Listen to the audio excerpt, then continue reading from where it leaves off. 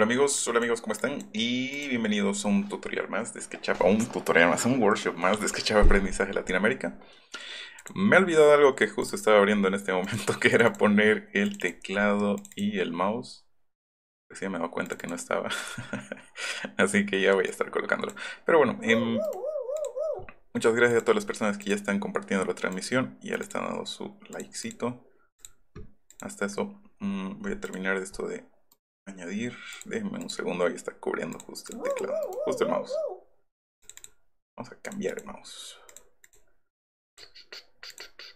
Epa. Ahí está bien.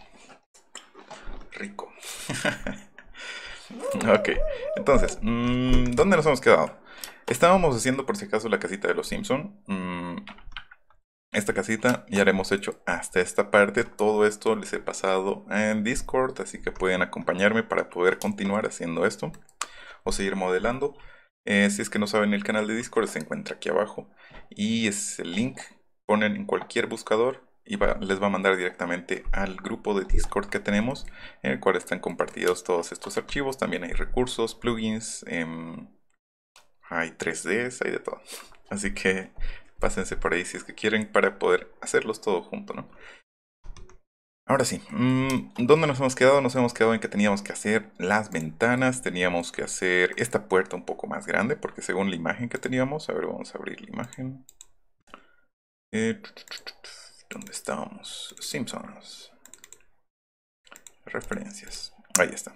Entonces, según la imagen que teníamos, era mucho más grande la puerta. Las ventanas lo podemos hacer regular, no hay ningún problema. Estas ventanas me parece interesante. Una es la de abajo, que se abre verticalmente, y las otras se abren horizontales.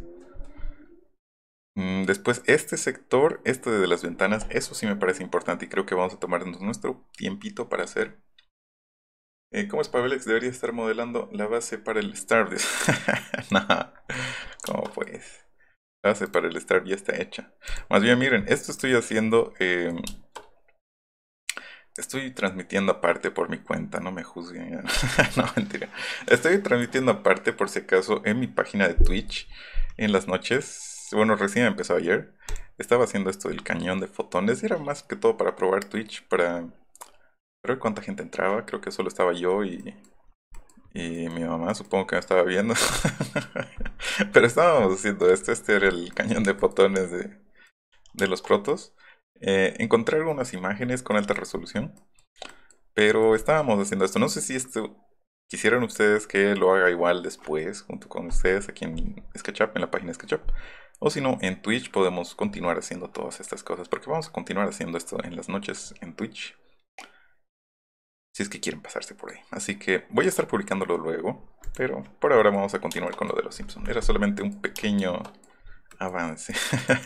Ya, ahora sí. ¿En qué nos quedamos? En que teníamos que editar esta puerta. La teníamos que hacer un poco más grande, ¿no? Entonces más gordita.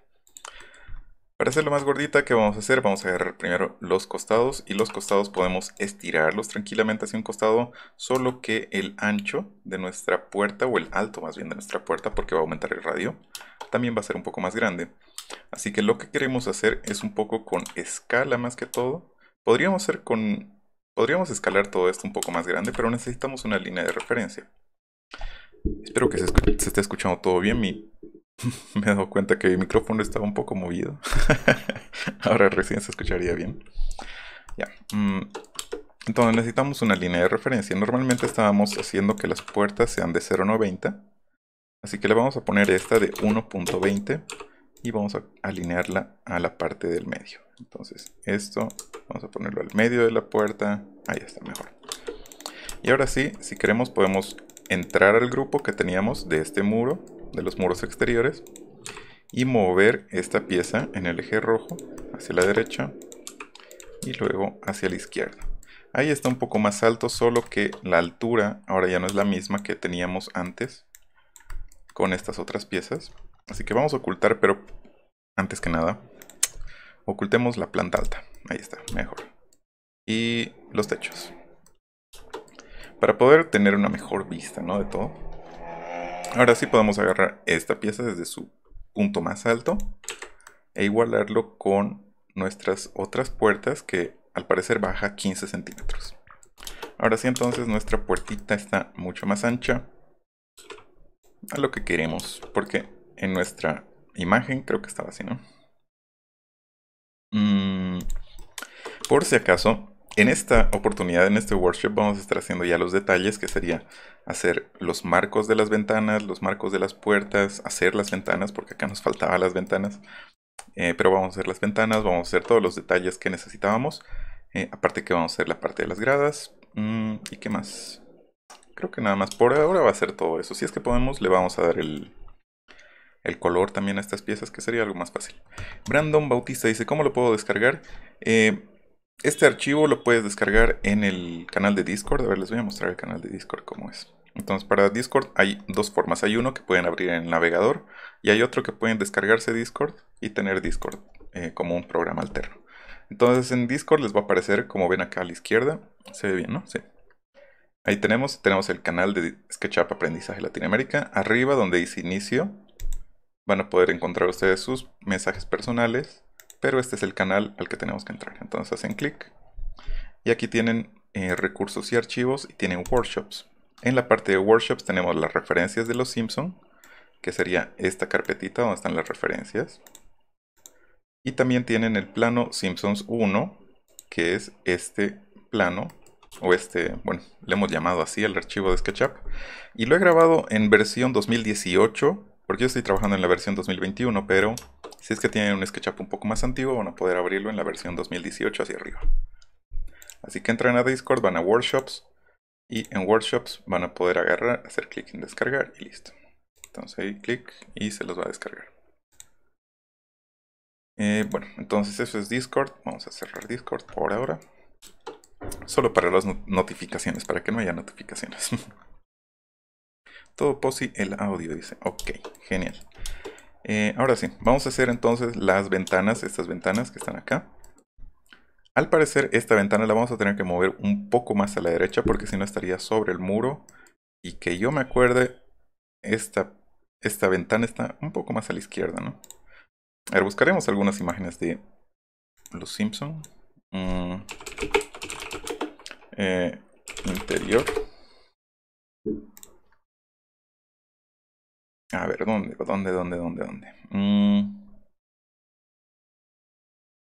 Yo quiero el lado donde están cenando con el señor Burns. Aquí está. Esta es la cena con el señor Burns. Entonces, aquí está la ventana. Y la ventana está casi al centro de nuestra pared. Aquí tenemos la ventana abierta. Podemos hacerlo funcionar así. Ya. Entonces, haremos primero esta ventana. Esta ventana, ¿cómo lo vamos a hacer? Primero necesitamos tener nuestras guías. Para las guías vamos a tomar las guías de abajo que tenemos acá.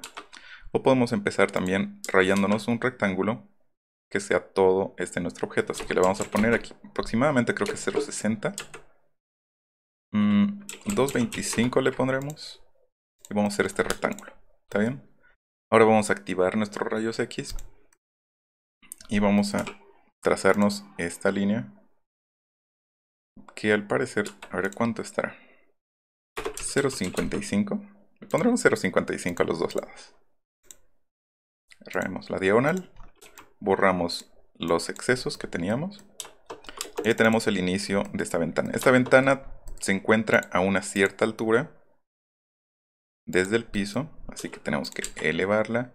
Esto vamos a ver nosotros a cuánto, porque normalmente un asiento debería estar a unos 0.60 a 0.70. Así que nosotros le vamos a dar unos 0.60, ¿ok? 0.60 de alto y de aquí sube esta pieza hasta donde. Eso también nosotros tenemos que definir. Creo que teníamos una de las perspectivas, ¿no? Sí, justo esta. A ver, esa o... esta también podríamos usar. A ver, vamos a ponerla de un costadito. Vamos a subirla. 1.40 parece que podría ser bien. 1.50 podríamos darle. No, menos. 10 centímetros menos. 1.40.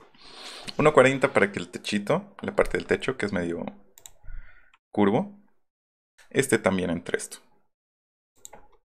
Así que nosotros lo que vamos a hacer es, para la parte del techo vamos a poner nuevamente escena 2 para que la perspectiva esté bien. Vamos a quitar lo que es transparencias o rayos X. Vamos a agrupar esto. Aquí agrupamos, muy bien. Y ahora sí, hay dos formas que podríamos hacer esto para la curvatura o la pieza del techo. Una es que nos tracemos desde el medio hacia arriba. No sabemos dónde va a ser el techo, podríamos hacerle un poco más bajo, tal vez 0,50, ¿está bien? Y de aquí podemos agarrar y hacer un arco, ¿ya? Esto necesitamos que sea como un plano, este plano. Entonces, habría dos formas, no sé si esta realmente nos va a servir como queremos. Vamos a borrar estas otras líneas, ahí está mejor. Necesitamos esto, que sería la línea por donde va a venir este plano. O sea, vamos a utilizar la herramienta de Follow Me para agarrar esto y ponerlo por ahí, ¿sí? Creo que sí estaría bien, ¿no? Y para eso pueden hacer como yo he hecho ahora, ¿no? Agarrar la herramienta Follow Me, empezar con el plano y hacer clic en cada una de estas líneas para que vaya y recorra cada una de estas líneas. O si no, pueden agarrar directamente las líneas, apretar Follow Me o Sígueme y hacer clic encima del plano. Y les va a formar esto.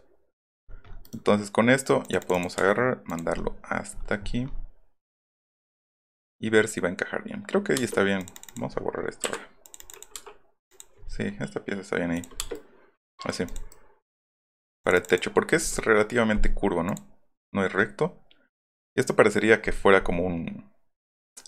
¿Qué se llama? Como una esfera o semiesfera. Pero no sé si sería así, realmente. Para hacer eso también podríamos hacer como les decía más antes. Podríamos agarrar esto. Habría que ver acá si vamos a hacer con estas líneas o no. A ver, cortaremos esta pieza, sí. Usaremos el Follow Me de esta forma. O el Sígueme. Si están usando en español, el Sígueme. Así. Así para mantener un poco de la curvatura. Y que sea casi un medio círculo. A ver, vamos a borrar esto, vamos a ponerlo en su lugar y vamos a ver cómo interactúa con esta pieza. Bien, el problema es que es muy alto. Y tendríamos que ir escalando para bajarlo. Pero se ve bien. Lo bueno es que conecta las curvas con las líneas. Tal vez podemos bajar esto un poco más. 1.60. Y esto podríamos bajarle ahí. ¿Qué dicen ustedes? ¿Así? A ver, activemos la planta alta. Ahí van a estar las ventanas. Se ve bien, ¿no? O bueno, a mí me parece que creo que va a estar bien. Ya, entonces a esta pieza, ahora sí necesitamos, vamos a quitar planta alta nuevamente. Voy a agrupar esto. Podemos hacer dos cosas. Primero, intersectar con modelo para borrar todas las líneas traseras. Así vamos a tener que borrar toda la parte de atrás. O podríamos haber utilizado la herramienta de sólidos que vamos a utilizarla para hacer esta parte, este objeto. Este objeto necesitamos hacer un push-pull hacia atrás. Así. Vamos a crearnos una copia por si acaso para tener un backup. Y mostrarles cómo vamos a hacer este corte de la ventana en nuestro muro.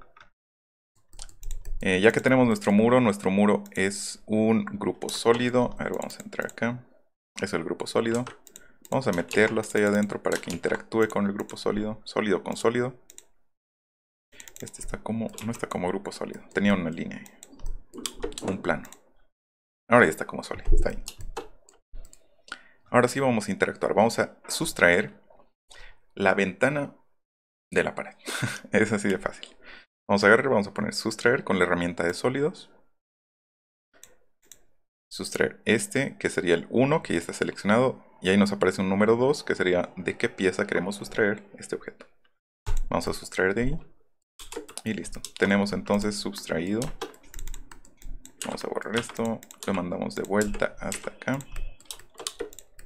Y ahí está. Entonces ya tenemos la ventana. Si queremos nosotros, quitamos esto también. Y ahí vamos a tener toda esta parte de la ventana abierta. Si queremos nosotros podemos darle también algún tipo de grosor si es que queremos. Pero con esto ya estoy tranquilo. Acá también vamos a necesitar hacer de de esta parte del techo, porque según creo yo, esto va a venir curvo. A ver, ¿no tenemos alguna vista? Otra vista desde adentro. Ven acá, aparece como si tuviera un poco del techo, o se ve un poco del techo. Sala, los Simpsons. Pondremos una sala. Aquí está. Ah, no, no se ve. No se ve el techo. Pero está diferente, ¿no? El alto. Sí, deberíamos hacerle entonces el alto un poco más. Vamos a hacerle un poco más. Vamos a habilitar esto. Ahí. Debería estar por acá, creo. Eso es lo único que varía cuando están haciendo algo que no tiene medidas o planos. Esto estamos basándonos en un plano, solamente en uno. Vamos a poner esto al medio. Y no nos estamos basando con nada más, solamente con un plano que no tiene medidas. Pero está bien, igual podemos hacer todo. Vamos a agarrar estos dos, los vamos a colocar al medio. Ahí, el único problema era este entonces, que el techo en realidad no es un techo, o no viene justo hasta ahí, sino que viene un poco más arriba. Así que esto va a venir casi al alto de esta ventana, así. Entonces a este ya le hemos quitado el tope, a este le quitamos el tope, ahora sí está mejor. Así debería ser. Aunque tal vez esto incluso es tapado, ¿no? Y esto solamente es un techo para evitar que en la lluvia, en momentos de lluvia, esta parte esté mojada. O se acumule el agua ahí. A ver, entonces, ¿cuánto está esto de alto? 1,66. Le bajaremos 6 centímetros. Para que sean figuras más correctas. Ahí, bajamos esto. A ver. Hasta ahí. Súper. A ver. Ay, no está aquí. Está en Google. Sí, ven, esto es recto y aquí viene el techo, creo, en esta parte. Oh, no tenemos otra vista. Necesito una vista de la serie misma.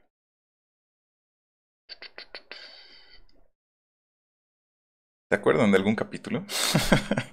Cena Burns, voy a poner de nuevo. Porque aquí se puede ver un poco del techo. O de la ventana, diré. Aquí, esta. Ah, sí se ve la curva del techo. Está bien. Estamos bien.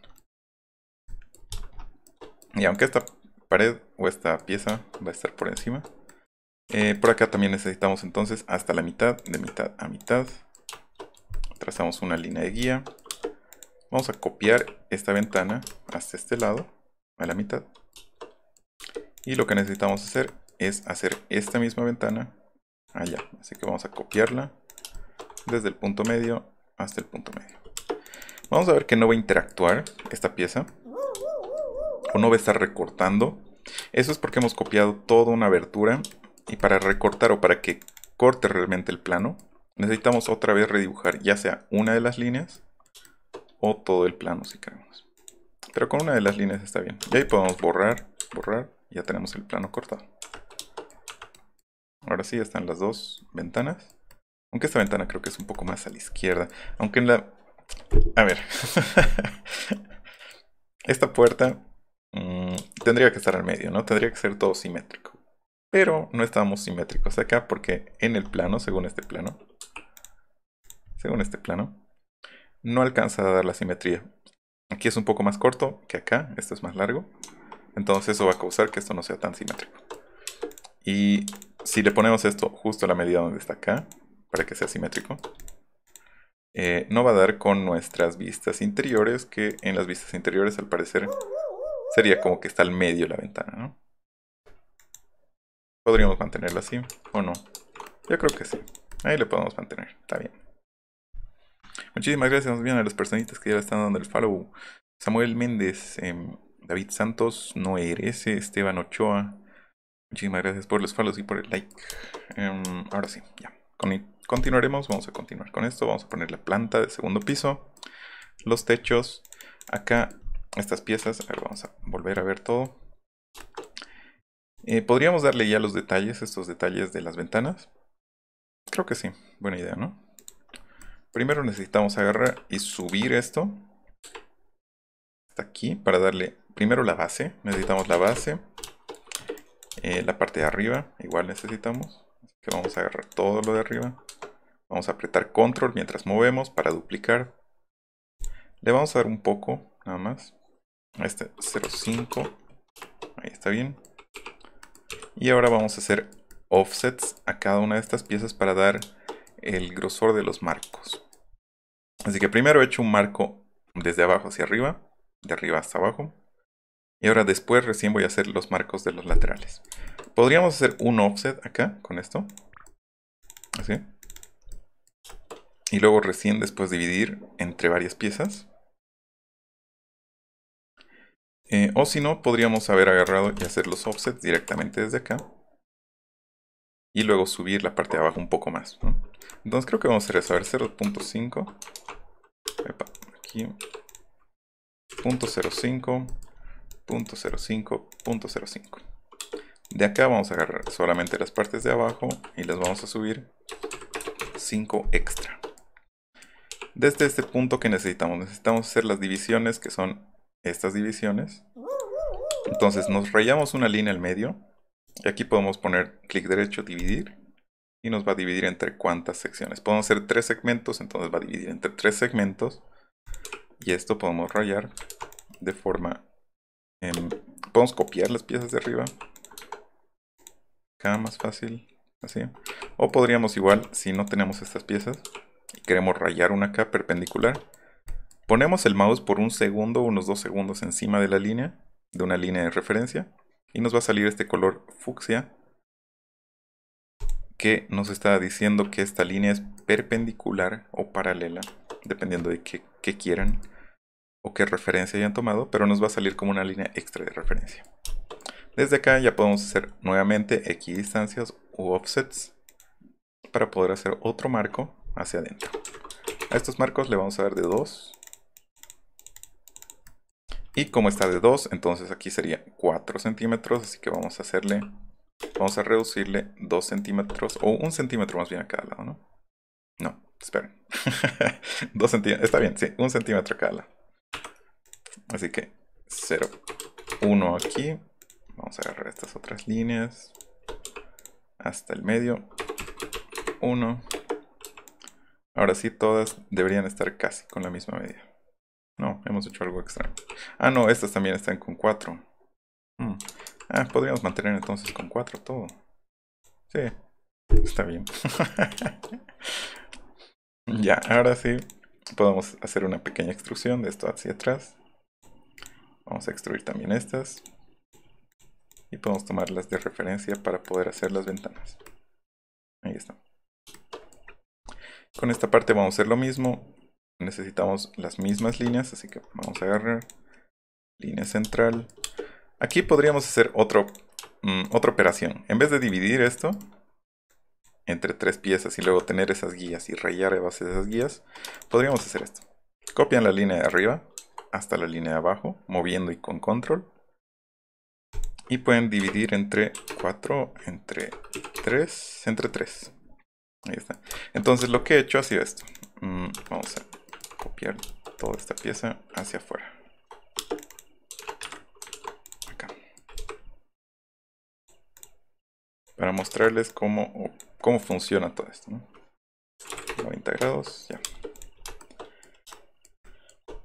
Cuando están usando la herramienta de mover, más la tecla control, cuando apretan mover y apretan control, están duplicando esa línea o están copiándola, ¿ya? Al copiar esta línea, ustedes pueden agarrar y pueden copiarla hacia donde quieran. Digamos, si yo copio esto 6 centímetros hacia abajo, puedo luego aquí abajo escribir en distancia, donde dice distancia, puedo escribir x5, entonces va a ser esa copia 5 veces, va a multiplicar por 5 veces. Entonces lo que está haciendo es de que esta misma copia va a ser la 1, 2, 3, 4, vamos a tener 5 copias, ¿no? Entonces 1, 2, 3, 4 y 5. Lo mismo podemos hacer con la herramienta de división. Bueno, si copiamos, mover y copiar, movemos desde acá, acá, ponemos dividir entre 5. Entonces nos va a dividir entre 5 espacios. O podemos seguir dividiendo entre 6, entre 7, entre 8, entre lo que ustedes quieran. Pero va a ser desde esta línea que hemos copiado hasta la línea que hemos pegado. Esto solamente nos va a servir si estamos utilizando la herramienta de mover con control, que sería mover y copiar. Lo mismo podemos hacer cuando estemos girando algunas piezas. En varias de estas herramientas, si apretamos la tecla control, nos va a aparecer una cruz en nuestro mouse que nos va a decir que está copiando ese objeto. Entonces para rotaciones, igual podemos rotar. Y mientras si apretamos una vez control, entonces nos aparece la cruz que nos dice que está copiando. Acá podemos agarrar, copiar esto 360 grados, entonces escribimos 360, un ángulo aquí nos dice, ¿no? ¿Cuánto está? 360. ¿Y cuántas veces vamos a dividir entre todo esto? Entonces estamos haciendo que una pieza gire 360 grados y vamos a dividir cuántas veces queremos que corte. Entonces entre 4, entre 6, entre 6, entre 8. Entonces ahí nosotros le damos que cuántas veces queremos que divida ese círculo, ¿no? Esa circunferencia que hemos hecho con copia. Así que de esa forma podemos hacer esta línea igual, o este tipo de cortes. Vamos a agarrar desde el principio al final, entre 3. De acá, ¿cuánto le hemos dado? 0,2 creo, ¿no? Ahí, borramos los puntos medios. Vamos a extruir esto un poco hacia atrás. ¿Cuánto hemos extruido? 1. Entonces 1 hacia un lado. ¿Esto cuánto es? 2. 2. Ahora tomamos ese mismo vidrio como referencia. Encima del plano, encima del plano. Y ahí está. Y si queremos podemos agarrar esta misma pieza, copiarla hacia el otro lado, poner escala -1 y pegarla al mismo sitio. Borramos el plano de frente y listo, ya está. Ahí ya tendríamos nuestra piecita. Esta parte la voy a borrar porque podemos hacer todo esto que sea un componente. Entonces vamos a llamarle ventana planta baja exterior. Y esta pieza la podemos copiar de acá a acá. Entonces cualquier cosa que modifiquemos en esta se va a modificar en la otra. Así que aquí podemos darle nosotros materiales. Podríamos pintar esto. Así. Y podríamos darle un techo, a ver, de un color medio café creo que es, ¿no? Así que al techo vamos a darle un color medio café. ¿Sí? A ver, veremos bien. Así está bien. Y a todos los marcos podemos darle igual un color café. Sí, todos los marcos están cafés. Entonces si pintamos uno, se pinta el otro. Así que es más fácil trabajar con componentes. Pero por ahora vamos a estar quitándole estos colorcitos. Vamos a quitar todos los colores. No sé por qué tenemos colores aquí. Raro. Ya, aquí tenemos todos los colores. Clic derecho, eliminar, clic derecho, eliminar, eliminar, eliminar. Sí, sí, sí. Este no, este de las ventanas me gusta. Este lo vamos a mantener. Ya. Ahora sí nos toca hacer las ventanas de arriba. Para eso vamos a ocultar lo que es planta baja. Planta baja. Esto a planta alta. Perdón, planta baja. Ahí está. Estas piezas las vamos a poner como si estuvieran en planta baja, porque están en realidad en planta baja. Así que agarramos los componentes y los mandamos a planta baja para ocultarlos. Vamos a ocultar techo.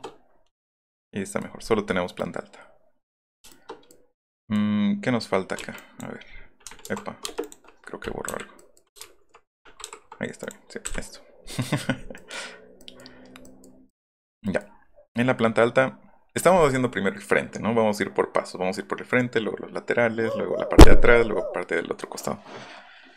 Muchas gracias más bien a Jana GL que nos da el follow, a Reni Reyes que nos ha dado también el follow, Jimena Chávez Butrón, Scott Robles que le da like. Muchísimas gracias a todos y espero que estén pasando un buen rato, una buena media semana.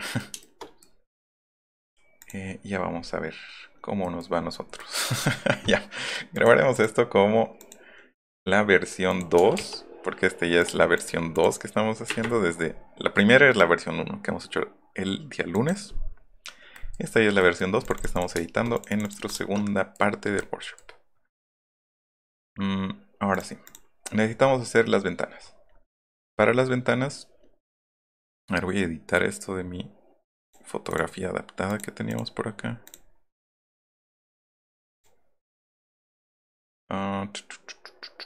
Aquí.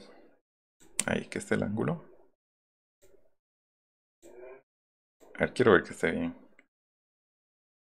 No, es muy grande. Eso es lo que ella dijo. No. Ya, a ver. Ahí está bien. Sí. Ahí. Y ahí vamos a poder trazar esta ventana. Ya. Cuarto de Homero. Vamos a buscar. Simpson. Sí, Simpson. Cuarto de Homero Simpson. El cuarto de Homero Simpson. Vamos a botar el celular un rato porque está sonando. ¿Dónde estamos? ¿No hay el cuarto de Homero? ¿Cómo no puede haber el cuarto de Homero? Bueno, este es el cuarto de Lisa. Este cuarto va hacia atrás. Una ventana del cuarto de Homero nada más. Ya, igual si no hay. Vamos a hacer nosotros. Ya, esta altura normalmente debería ser entre 1,20 desde el piso. No tanto. 90. 90. Sí, creo que con 90 podría ser. Y la ventana de alto, vamos a ver. 0,90. Desde acá hasta la parte de arriba. 1,20, sí, mejor. 90 desde el piso y 1,20 la ventana. Esto solamente estamos haciendo como guías. Epa, no teníamos que hacer en el grupo. Ahora sí. Vamos a hacer 0,90. Rayamos. 1,20. Rayamos. Estas son nuestras guías. Necesitamos una guía que nos agarre el punto medio de esto. Y ahora sí, ya podemos entrar a nuestro grupo, que serían los muros exteriores. Y en base a esto, en base a este punto medio, vamos a llevarlo al medio, apretamos control para dibujar el rectángulo desde el punto medio. Y vamos a darle una altura con esta guía. Y el ancho nosotros vamos a ver. Creo que con 2 metros por 1 metro estaría bien. Diré 2 metros por 1,20 estaría bien.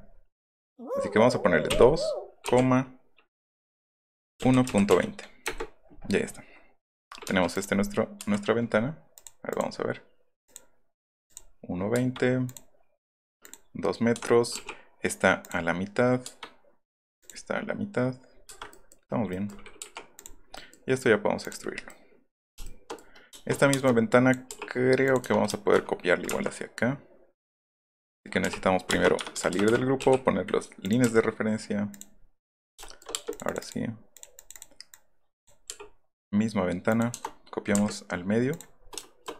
Como les he dicho en la planta baja, no va a estar intersectando hasta que rayemos una de las líneas. Y ahí recién reconoce que esta pieza tiene que cortar. Así que corta nuestros planos. Ahí está bien mejor. Vamos a borrar nuestras líneas de guía que hemos hecho más antes. Ya tenemos las primeras ventanitas, que serían las de arriba. Creo que aquí hay ventana, no hay ventana. No hay ventana. Puede ser que este esté más cerca. Parecería que están más cerca, ¿no? Más acá. Quisiera, creo, hacerle un poco más cerca. La moveremos 0,50. Igual esta de acá, del costado. La moveremos 0,50. Ya ni modo. Para que estén simétricos. Si no se va a ver. Va a tener algo extraño. Ya, esto al parecer es 1,35. Está acá. Entonces, esta misma guía vamos a ponerla acá. 1,35. Entonces todo esto, 1.35. La ventana la vamos a mover hasta acá. Y esta ventana también la vamos a alinear con esto. Ahora sí ya podemos borrar las líneas extra. Epa, aquí hemos movido cosas que no debíamos haber movido antes. Eso nos pasa por no fijarnos bien. Esto es porque hemos agarrado así. Y nos hemos olvidado de que estábamos agarrando cosas del fondo. Entonces al mover, esto sucedió. Necesitamos agarrar de este costadito para que no pase eso. No hay ningún problema. Pues volvemos en paso. Lo bueno es que hay control Z, ¿no? Si no hubiera control Z, moriríamos aquí. Acá. Esto aquí. Y ahora sí. A veces lo que prefiero es apretar esto. Yo, como les decía, o bueno, algunos me han preguntado en el anterior workshop, ¿cómo hago para deshacerme del resto del modelo y solamente quedarme con lo que estoy editando? Es yéndome a la barra de herramientas en ver, edición de componentes, ocultar resto del modelo. Esto lo que hace es que solo te deja con tu geometría y oculta el resto. Esto nos ayuda para cuando estamos, cuando tenemos estas piezas, digamos, así como estábamos justo trabajando ahora, y necesitamos mover algunas, o solamente ver esto para ver más detallados, estamos agarrando exactamente lo que necesitamos. Entonces pueden ocultar y mostrar el resto del modelo. Yo me he puesto una tecla rápida que es Control H. Para poner esas teclas rápidas se van a Ventana, Preferencias, Métodos abreviados, y aquí buscan ocultar, resto, no, ocultar, ahí está mejor. Ocultar resto del modelo.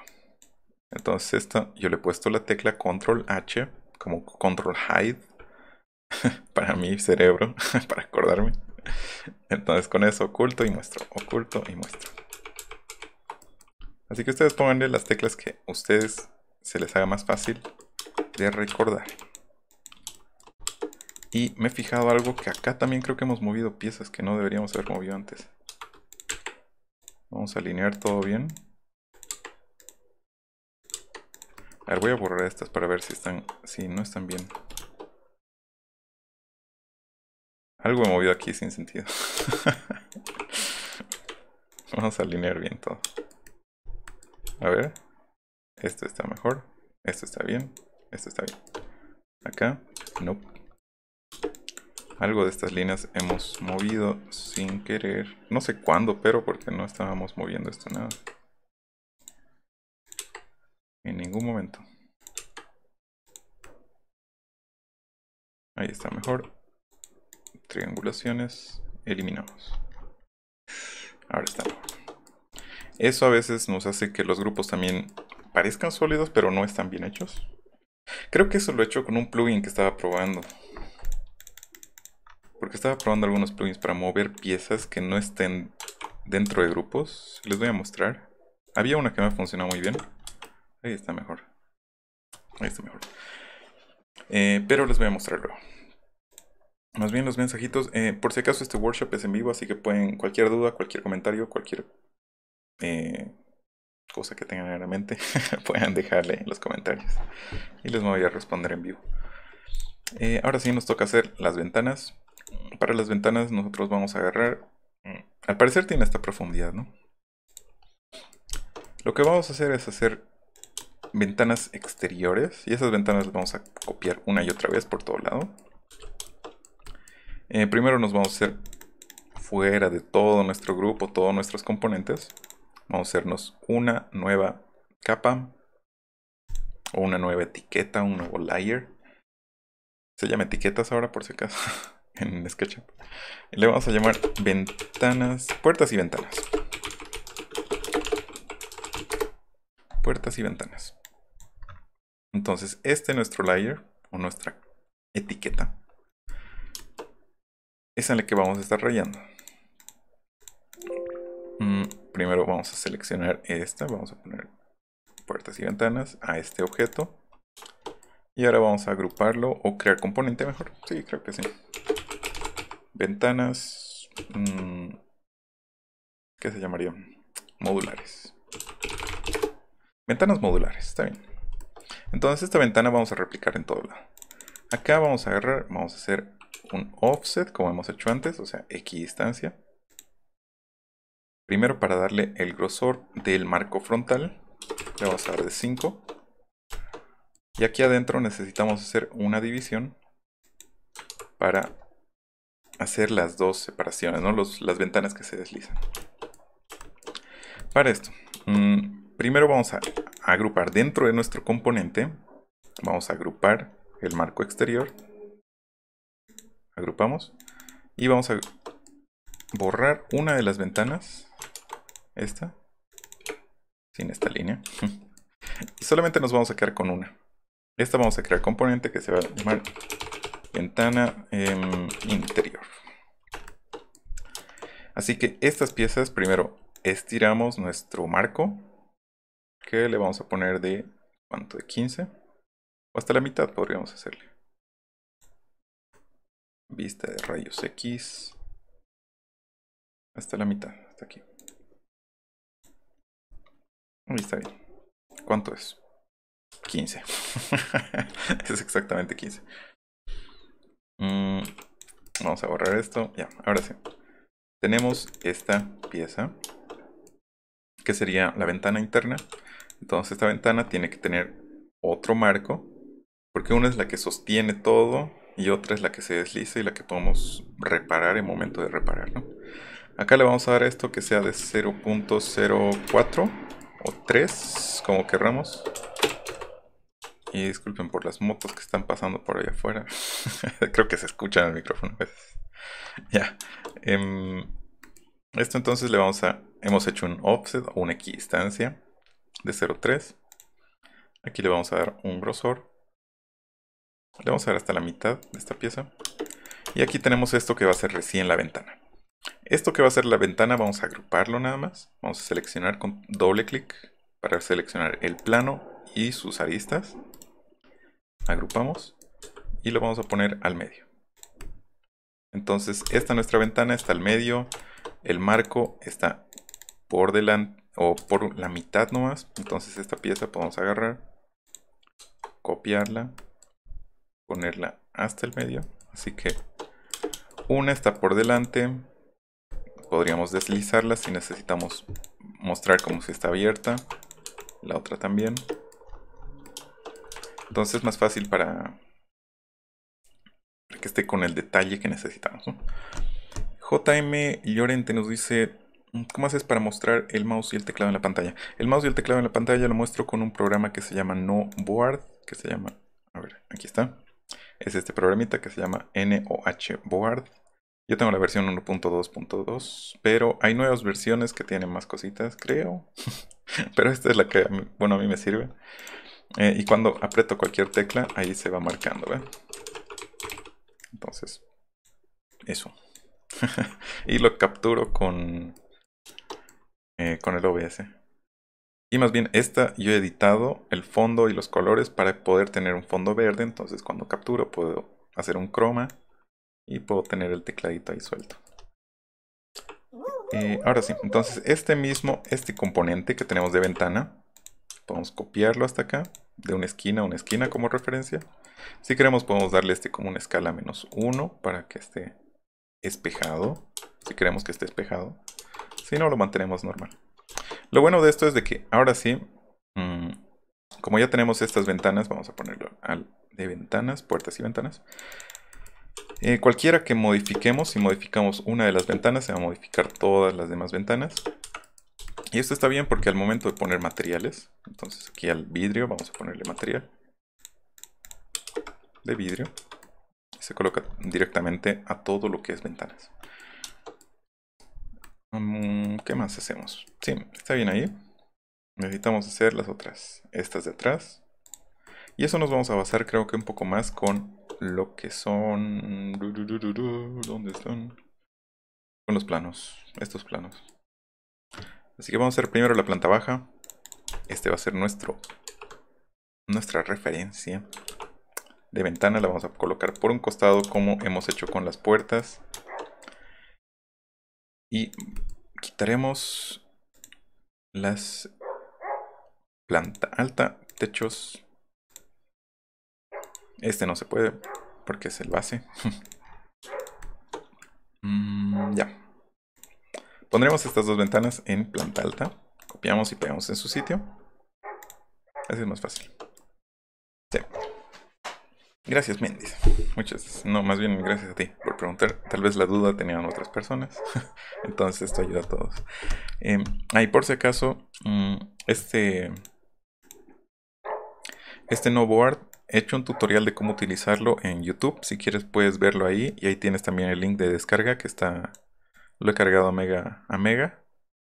Le iba a decir Mega Upload, pero eso ya es de viejo. O sea. Está en Mega. Y en Mega está ahí el link para descargar con todas las opciones, todo ya configurado. Para mí funciona. Habían algunos que decían que no les estaba funcionando. Tal vez era por su sistema operativo. Pero yo creo que te va a funcionar. Sí. Ahora acá, ¿qué necesitamos? Necesitamos esto. Vamos a limpiar por ahora. Había cositas que me estaban molestando desde hace rato. Ya, una era de esas. Vamos a guardar. Y ahora sí haremos las ventanas interiores. Vamos a ocultar pisos. Vamos a poner transparencias. Y ahora sí nos toca hacer las ventanas. Aquí tenemos una ventana. Esta ventana podemos usar esta misma entonces. Vamos a doblarla. Vamos a alinearla hasta acá. Desde el piso 90, ¿no? 0.90 hemos hecho. Y la vamos a colocar por... No sé si está detrás de la... Creo que no está detrás. No. Esto parece que es fuera de ventana, pero no es ventana. No debería haber ventana ahí. ¿Es esta ventana? ¿Hay ventana detrás de la tele? No me acuerdo. A ver, Simpson. Televisión. Simpsons. Homero. Gordo. Cuando trabaja desde casa. Eso quiero ver. Ahí se veía que lo molestaban. Lo están molestando a través de la ventana y la ventana está encima de la tele. ¿Por qué no eres más gracioso? ¿Dónde estás? Sé más gracioso. Está golpeando la tele. No se ve en esa perspectiva tampoco. Ya sé. Televisión de los Simpsons. Aquí está. Sí, hay una tele. Diré, hay la tele. Y así, y detrás de la tele está la... Detrás de la tele está la ventana. Está bien. Haremos esta ventana. Entonces esta ventana sí se levanta desde abajo hacia arriba. Esta ventana tenemos que cambiarla. No va a ser esta. Pero el espacio sí nos sirve. Así que vamos a hacer el mismo espacio. Vamos a quitar esto.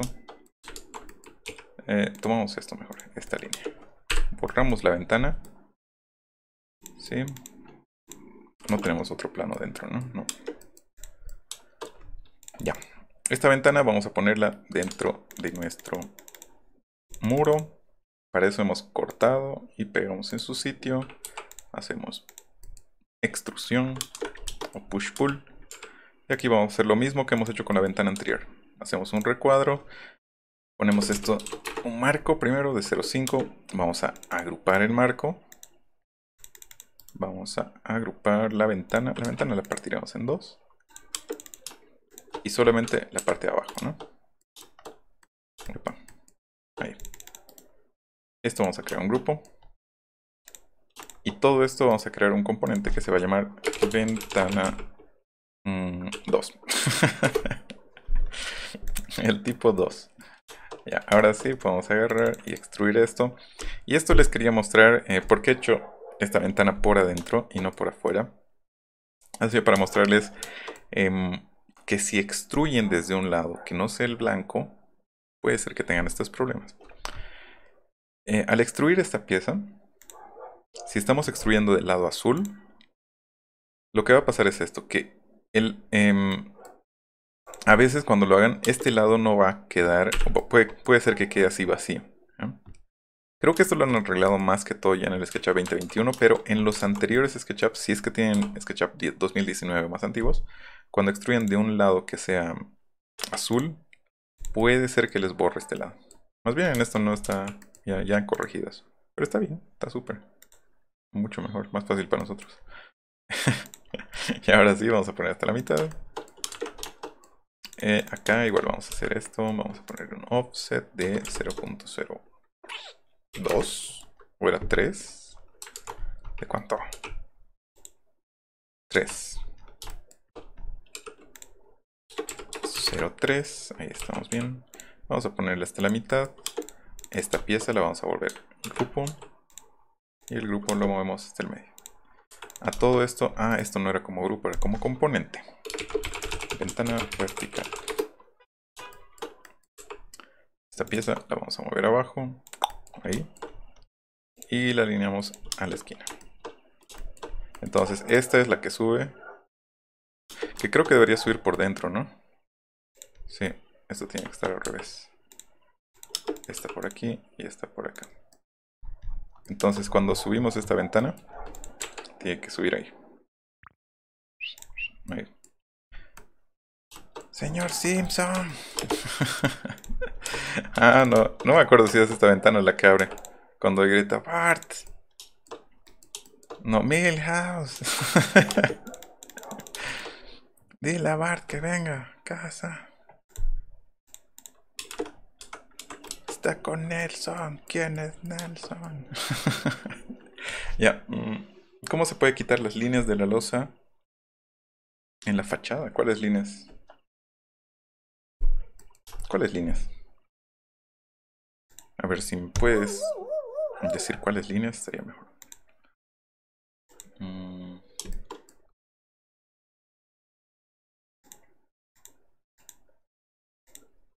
A ver, tenemos piso, planta alta. ¿A cuál losa? Eso no entiendo. ¿A cuál de las losas? Todas las losas están ahí. ¿Estas líneas, dices?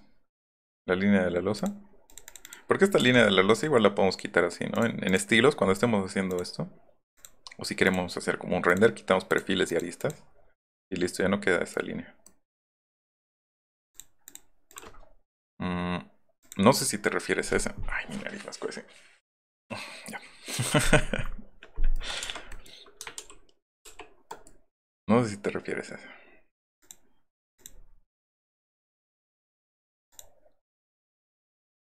Ahora vamos a quitar etiquetas. Planta alta. Ahora sí. Ventanas. Eso me estaba olvidando. Ya. Ya me he distraído un poco. Ya no me voy a distraer. Veamos esta. Es la parte donde están los discos. Ya, buscaremos la imagen de los discos. Simpsons discos. No disco, es tú. Es cuando están viendo los discos, donde ponen sus discos, de los discos de los borbotones. Aquí está. Esta, y está tapada.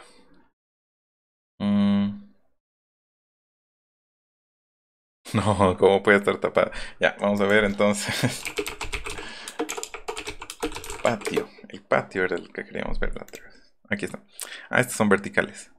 Ya, entonces vertical. Esto, las dos de abajo son horizontales.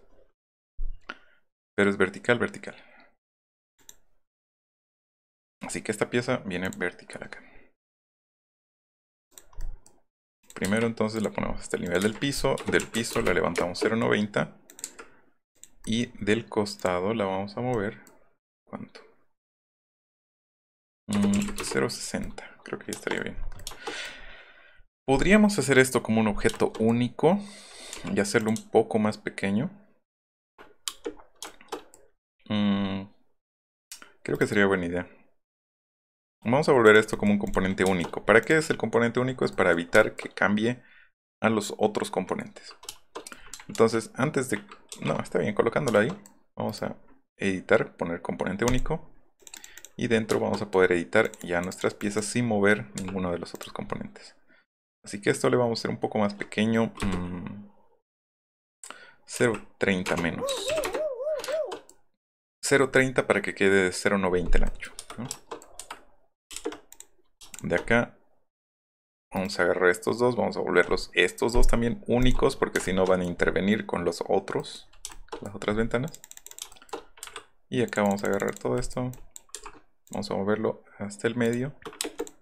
El vidrio lo vamos a escalar nada más. Y vamos a colocar ya nuestros vidrios en posición. Ahí está mejor. Sí. A 0.70 creo que estaría bien. Ahí. Sí. Ahora sí entramos al grupo de el muro exterior. Rayamos la ventana, cortamos el espacio de la ventana y tenemos nuestra ventana. ¿Qué más tenemos? Tenemos otras ventanas por acá. Tenemos esta ventana. Sí, creo que estas ventanas más pequeñas van a ser clave para esto. Porque no es tan... no son tan grandes estas de las cocinas. Esta de la cocina. Esta de la cocina. Ya moveremos esto por acá. Sí. ¿Cuánto de distancia? 1.20. En el eje verde. Ahora sí, entramos al grupo. Cortamos esta ventana con rectángulo. Push pull. Hasta ahí. Entonces lo mismo de esta pieza hasta acá. Podemos alinear igual estas piezas más para que sean más concretos sus números. 1.20. De aquí, rectángulo. Push pull. Ahí está. Y no sé ustedes, pero creo que esto debería estar por dentro, no por afuera. Sí, debería estar por dentro. El marco por dentro y las ventanas por fuera. Sí, así está mejor. Para que tenga este espacio, ¿no? Porque si llueve, el agua se queda de ahí y baja. ¿Qué dice? ¿Qué video me recomiendas? ¿O Manuel? Manual supongo que para poder utilizar el programa correctamente. Para poder utilizar el programa correctamente, yo te recomiendo mis tutoriales, no, no mentira. A ver qué tutoriales hay. Es que no me acuerdo, hay algunos tutoriales, pero la mayoría están en inglés, en los cuales manejas bien Sketchup. Pero hay algunos tutoriales en español que he visto de algunos, pero no me acuerdo quién. Bueno, en la página de YouTube, pero estamos también como Sketchup Aprendizaje Latinoamérica. Ahí hay algunos tutoriales iniciales de cómo instalar el programa, qué cosas son las cosas más esenciales, ¿no? Pero estamos, bueno, desde hace tiempo sigo armando ese curso que al final no puedo completarlo por falta de tiempo. Eh, pero ver los workshops, estos workshops también te puede ayudar un montón. ¿Qué más? No sé. Sé si quieres aprender SketchUp más que todo, pero lo que yo hacía, o lo que yo he hecho para aprender SketchUp, ha sido meterme al programa y empezar a ver qué cosas podría hacer. Todavía sigo haciendo eso porque de ahí saco mis ideas también para los tutoriales o para workshops. Veo algo interesante que podría hacer nuevo o algún método nuevo que estoy sacando. Y digo, bueno, esto debería compartirlo con los demás, ¿no? Pero lo mejor es que entres y empieces a probar qué cosas puedes hacer, qué cosas puedes modelar. Si tienes alguna duda igual, puedes mensajear aquí a la página. Y podemos hacer un tutorial específicamente para lo que necesites. Esta puerta nos faltaba. Ahí. Sí, nos faltaba esa puertita. Esta creo que va directamente a Flanders. No, Flanders es acá. Ya está bien. Aquí guardamos. ¿Qué ventana más falta? Creo que no faltan ventanas porque esto va al sótano. Aquí creo que no hay ventana. Por este lado. ¿Será que no hay ventana? Y aquí no sé si hay ventana. Debería haber ventana del baño. Eso es lo que estoy pensando, pero no sé si hay ventana aquí. Qué raro, no parece como si hubiera una ventana en el baño. A ver, patio, backyard. ¿Ven? Solamente hay dos ventanas, pero aquí supuestamente hay un baño. En esta parte. Y este baño debería tener una ventana, aunque sea pequeña, pero debería tener. A ver, ya.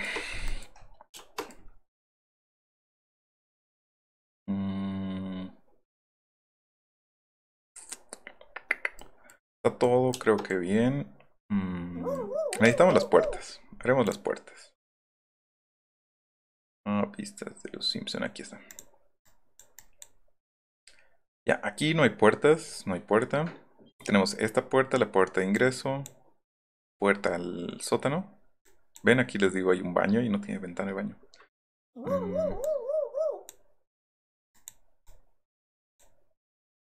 Y aquí hay una puerta igual que al vecino. Pero ya no hay más ventanas. Estamos bien.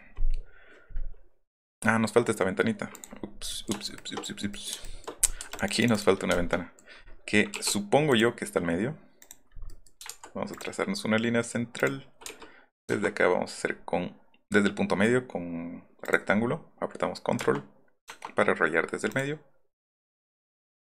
Aquí podemos hacernos una de 0.75, 0.75. Así está. Muchas gracias más bien por los follows. Julián Andrés, Julián. Julián Andrés Gómez. Luis Felipe Creer, like, muchísimas gracias. Jefferson Calizaya que le dio el follow. Jonathan Reyes también que le dio el follow. Chris Sense. ¿Quién más? Luciana Aneli. ¿Aneli? ¿O Aneli? Marco Bauer. Kio Van Stoker que le dio el follow también. Muchísimas gracias a todas las personas que ya le están dando follow a la página. Y gracias más bien por el apoyo. Ahora sí, esta pieza necesitamos hacerla igual que acá. Aquí va a ser más fácil porque no tenemos un marco exterior. Solamente tenemos las piezas medias. Esto. Y de aquí vamos a hacernos nosotros un marco. Así que vamos a hacer un marco de 0,2. Así, borramos las líneas centrales. Vamos a extruir esto un poco. Agarramos los vidrios. A mí me gusta hacer esto, que selecciono los vidrios, los agrupo y los pongo al medio. Es más fácil que estar copiando algunas piezas, pegarlas y luego borrarlas. A ver ahí. Ahora ponemos medio siempre. El medio con el medio. Sí, creo que sí. Medio con el punto medio. Ay, mi nariz escuece. Creo que hay mucho polvo aquí. Ahí está. La ventanita. Ahora sí podemos ver planta alta.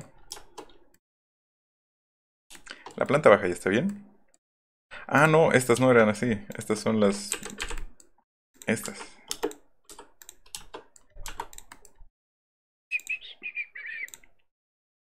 Sí, eso nos equivocamos. Bueno, eso nos hemos olvidado. Vamos a ponerlas igual hasta el medio. Desde ahí las vamos a trazar hacia atrás. Aquí tenemos planta alta.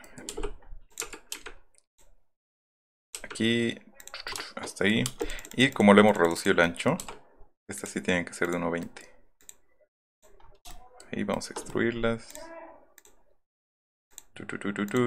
Ahí estamos mejor. Sí, estas dos son verticales. Eso no estamos olvidando. A ver. ¿Qué decían? Pablo, ¿qué tal esta casa para workshop? Dale una mirada. A ver, voy a ver. Copiar. Luis Felipe siempre nos está dando buenas ideas ahí de casitas que ven Archidaily.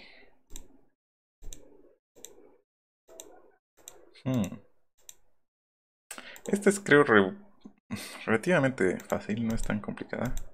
Es casi cilindros. A ver. Sí, esto es... casi son cilindros nada más, que los agarras, los achicas, los aplastas. Los cortas o los puedes subtraer con otras piezas. Esta parte es la única que me está... Bueno, podríamos separar como dos cilindros. Y todo este sector podríamos hacerle como una intersección o como una subtracción de figuras.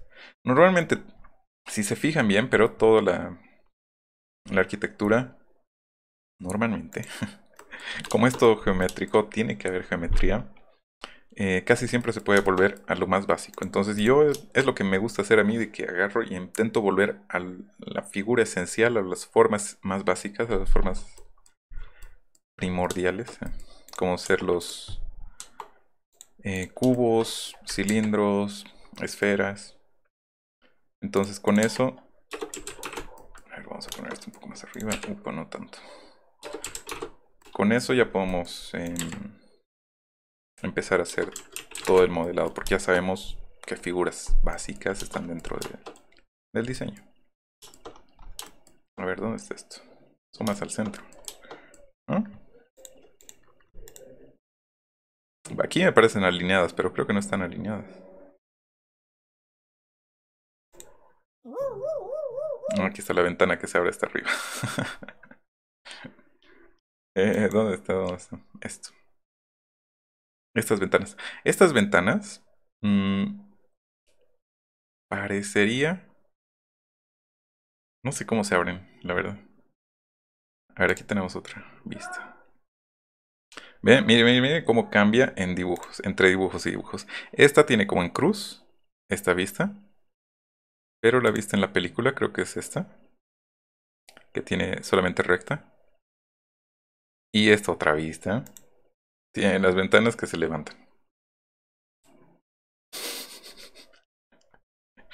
Las incoherencias, ¿no? De los, de los capítulos. Hola, tal vez das workshop de Revit. Dice, no, Revit no manejo. La verdad, Revit no manejo. Vectorworks podría ser, AutoCAD. Pero bueno, mi prioridad, y por eso también en la página se llama Sketchup Aprendizaje Latinoamérica, es porque más que todo es Sketchup y los programas que se relacionan un poco con Sketchup, como ser Lumion, V-Ray. V-Ray no he estado dando mucho porque también los tutoriales de Jacobson, o Jacobson, creo que es Jacobson. Eh, Él tiene muy buenos tutoriales de V-Ray, así que prefiero simplemente yo hacer aparte de Lumion y de Sketchup también. Pero de Revit no sabría mucho. Podría aprenderlo. Es fácil. Entre programas se puede aprender más fácil todo. Pablo Esponda dice, saludos, bastante interesante ver los videos en vivo. Muchísimas gracias, saludos a ti. Saludos, Pablito, ¿cómo estás? Yo también me llamo Pablo. Tus papás tienen buen gusto en los nombres. Ya, ahora sí vamos a seguir diseñando o modelando. Esto tiene dos ventanas. Aquí tenemos dos ventanas. No sé cómo va a entrar dos ventanas ahí.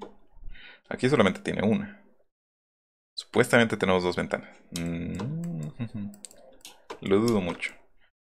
No lo sé, Rick. Me parece falso. Vamos a poner esto aquí. Acá atrás. Vamos a igualar primero todas estas ventanas. Esta con esta, esta con esta. Y de ahí podemos empezar a mover tal vez algunas piezas. Tal vez esta, que esté más adentro. Si varía con, con nuestra cocina va a ser mucho. No va a ser mucho. Más bien creo que esto va a estar mejor. Podemos moverla a 0.70. No va a ser demasiado. 0.50. Y acá lo mismo, 0.50. Acá esta ventana igual, 0.50. Y esta 0.50. Ahí. Ahora esto nos toca mover, así que vamos a seleccionar solamente esta pieza, 0.50. 0.50. Y estoy ocultando todo el resto para no tener el mismo problema de hace rato que hemos movido geometría que no teníamos que haber movido. Y por eso también yo les aconsejaba de que estos muros internos los hagan separados. En los muros externos también hubiera tenido que hacerlos separados, pero a veces prefiero hacerlos todos juntos. Solamente muros externos juntos y muros internos separarlos uno por uno. Porque a veces cuando estás con esto, digamos, estás seleccionando algún muro interno y quieres seleccionar solamente esta pieza. Si no estuviera separado como un grupo, puede ser que agarren partes de acá, piezas de atrás, piezas de las puertas sin querer. Entonces mejor por eso ir individualizando cada uno de estos muros. Ya, ahora sí nos toca agarrar y hacer las aberturas. Vamos a hacer una abertura aquí. Otra acá. Otra acá. Vamos a hacer push-pull hasta el fondo y hasta el fondo con doble clic. Y ahora sí, vamos a agarrar estas dos, estas tres y las vamos a mover hasta atrás. Listo. Todas ya están listas. Ahí. Vamos a ver techos. ¿Cómo queda? Queda bien. A mí me gusta. Acá arriba también tenemos una ventana. Vamos a alinear esta ventana igual con la de abajo. Porque según los Simpsons, así es. Están estas dos piezas alineadas. Así que la vamos a poner aquí. Solo que esta la vamos a poner un poco más arriba. Casi hasta acá. Para que se alinee con las otras. Estas nomás las vamos a bajar un poco. En el lateral, a ver. Solamente tenemos una. Que sería esta. Entramos al grupo. Rectángulo. Push-pull hasta atrás. Y esto a veces puede sucederles de que no, como tienen su ventana por adentro, va a querer como que chocarse y limitarse con esa ventana. Así que por eso siempre tengan a mano esto de ocultar el resto del modelo. Eso ayuda un montón para la rapidez. Así que yo oculto el resto, hago esto, borro. Si me quedan estas líneas azules o estos planos azules, voy a poner orientar. Así que me orienta todas. Y ahí está mejor. Ahora sí podemos mover nuestra ventana hacia adentro. Ahí. Y miren cómo esta ventana no estaba bien. Debería haber estado aquí. A 2 metros casi de distancia. Porque si no está intersectando con el muro. A ver, eso quiero ver en la planta alta. ¿Dónde está esta ventana? ¡No hay ventana! Ventana oculta, dice aquí. A ver, ventana oculta. Aquí. No, no. ¿Por qué me haces esto, Simpson? A ver. En esta parte tenemos el baño. El baño, al parecer, en la serie le han puesto 2 ventanas grandes al baño. Esta ventana es como si tuviera otra ventana el baño.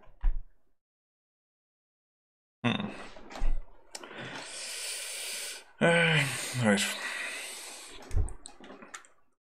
Cuando estás trabajando, ¿qué dice? A ver, perdón. Jacobsen. Ah, sí.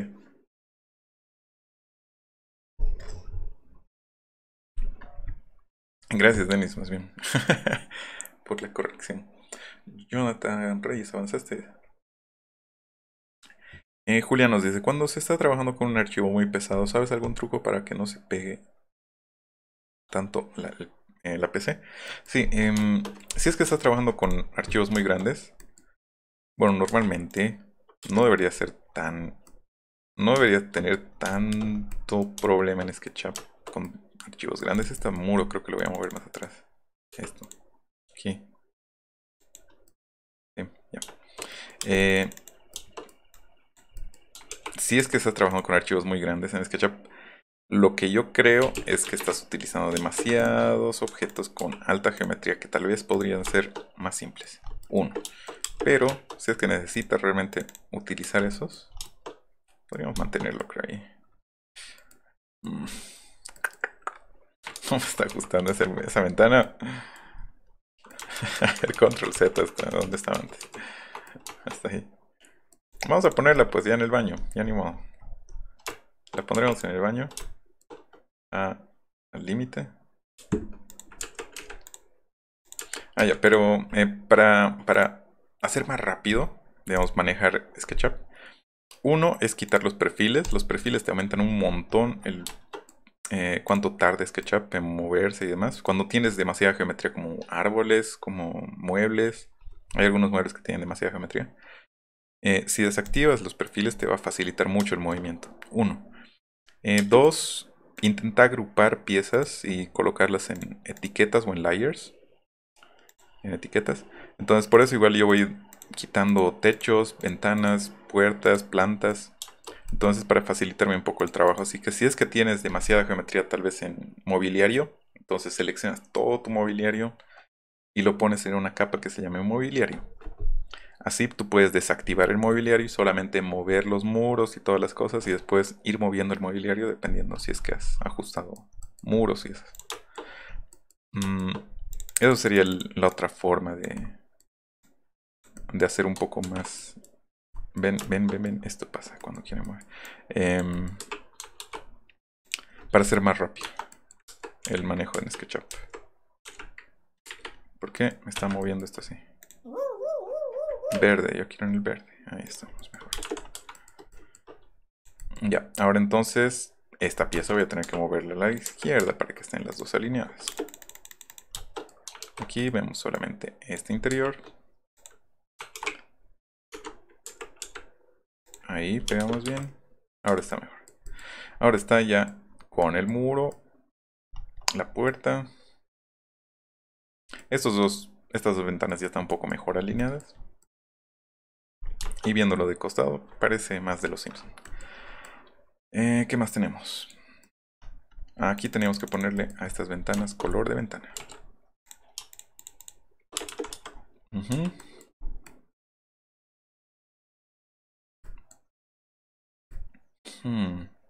Sí, creo que eso es todo, ¿no? De las ventanas. Acá podríamos hacer lo del piso. A ver, referencia esta. 430 por 330. Está quedando bien. 3.30. Ahí. A ver, hasta aquí. Reducimos un poco, pero está bien. Ahí digo. Aquí podríamos darle entonces un grosor a esta pieza que normalmente yo le daría 10 o 15.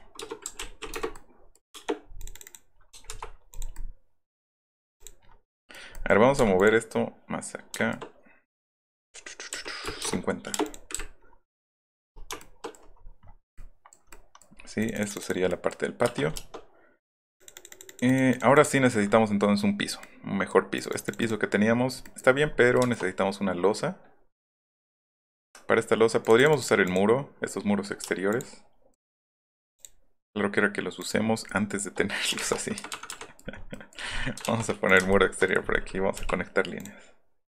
Y por eso me gusta a mí también trabajar esto con muros exteriores. Les he dicho en el anterior workshop también. Cuando trabajan con muros exteriores, digamos toda una línea para muros exteriores, es más fácil hacer losas luego. Losas o cimientos, mucho más fácil. Solamente agarran los muros, los copian, como yo he hecho ahora, y ya tienen su losa. Y esta losa la agrupamos, la ponemos ahí y la extraemos. Epa, ¿qué pasó acá? A ver, ¿esto está acá? Sí, ahí está mejor. Ahora sí. Uno de los muros creo que hemos borrado sin querer hace rato. Ya, a ver. Tú cortas acá. Así tenemos todo el piso como una losa. Esto necesitamos borrar su piso. Ahora está mejor. O podríamos cortar esto. Así. Sí, creo que eso va a ser la mejor opción. Ya. De acá. Ah, es que hemos hecho esto. Hemos movido, no hemos movido al punto exacto. Está bien, no hay ningún problema. Roy Valverde nos dice, ¿en qué lo vas a renderizar? Yo creo que esto vamos a renderizarlo en Lumion. Sería lo más eficiente. Y más rápido también. Vamos a colocar esto hasta acá. Aquí. Borramos esta línea. A ver.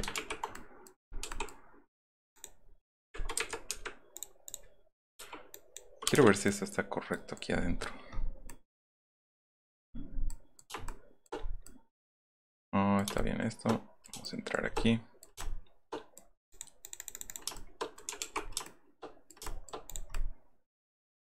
Sí, estamos bien. Estamos bien. Estamos finos todavía. Ya, está bien. Vamos a guardar. Y vamos a hacer las puertas. Esto sí, a las puertas.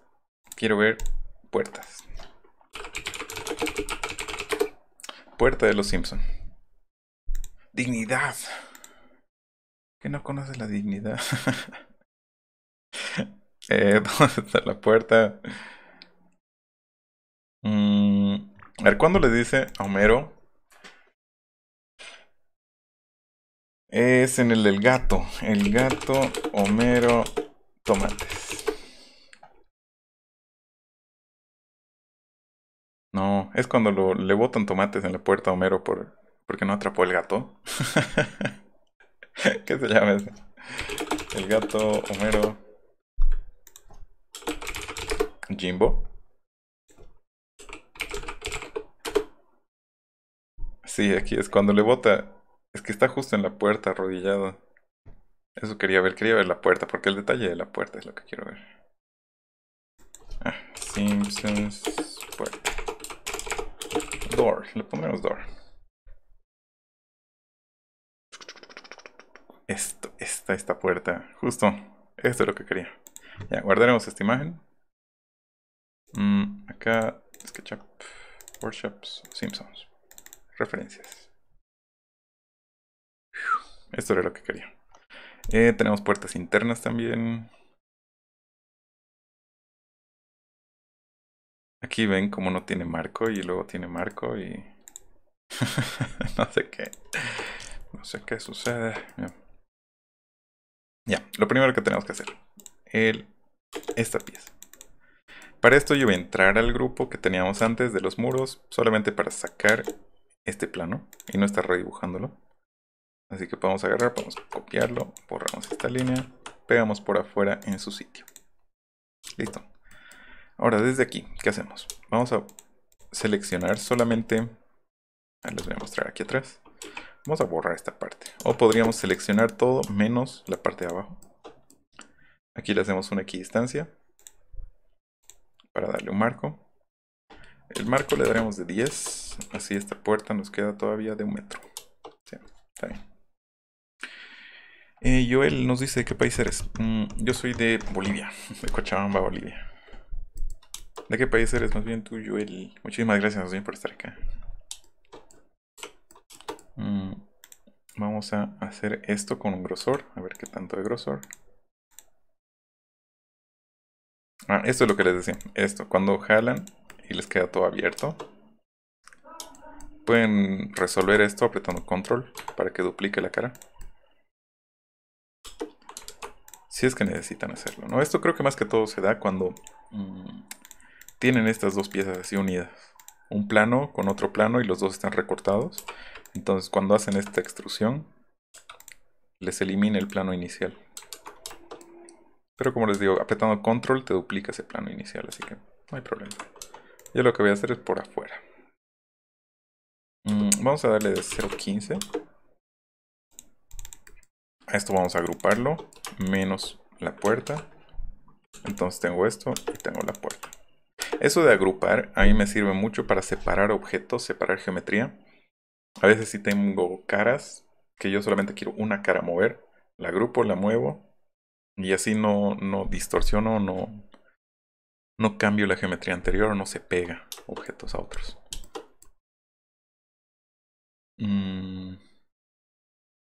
Ya, tenemos esta pieza. A esto le vamos a dar un grosor 0.5 para el grosor de la puerta, ¿ok? Esto vamos a agruparlo. Está bien ahí. Necesitamos la foto de la puerta. Esta foto. Al parecer esto sería más grueso. Es lo que ella dijo. A ver, ya podemos sacarle esto un poco más así. Por si acaso estas son las consecuencias de ver mucho The Office.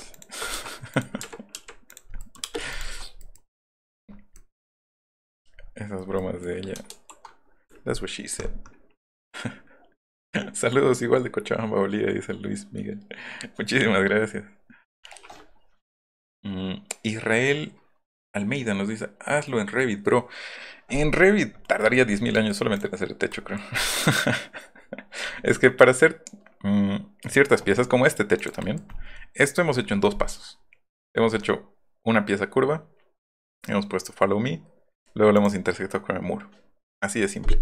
En Revit tienes que estarle dando demasiados datos, pero eso también te sirve porque es un programa BIM, ¿no? Entonces con el BIM em, tienes el building, ¿qué es? Building, ya me olvidó. Creo que son, bueno, Building Identification Measurements o algo por ahí. No, no, estoy mal. Meaning. Building Information Modeling. Entonces tienes toda la información del modelo en Revit, todos los datos, entonces puedes sacar todo mucho más específico, pero ahora ya en Sketchup le están dando eso, BIM, el tema del BIM, para poder modelar con todas esas especificaciones. Así que poco a poco ya vamos a poder hacer esto con Sketchup. Han dado ya algunos pasos. Y hay algunos arquitectos, incluso en unos workshops que han hecho de SketchUp, han mostrado cómo hay algunos arquitectos que utilizan el BIM de SketchUp, que claro que no es tan limpio, ellos han tenido que crear sus plantillas, pero pueden lograr cosas muy buenas y rápidas.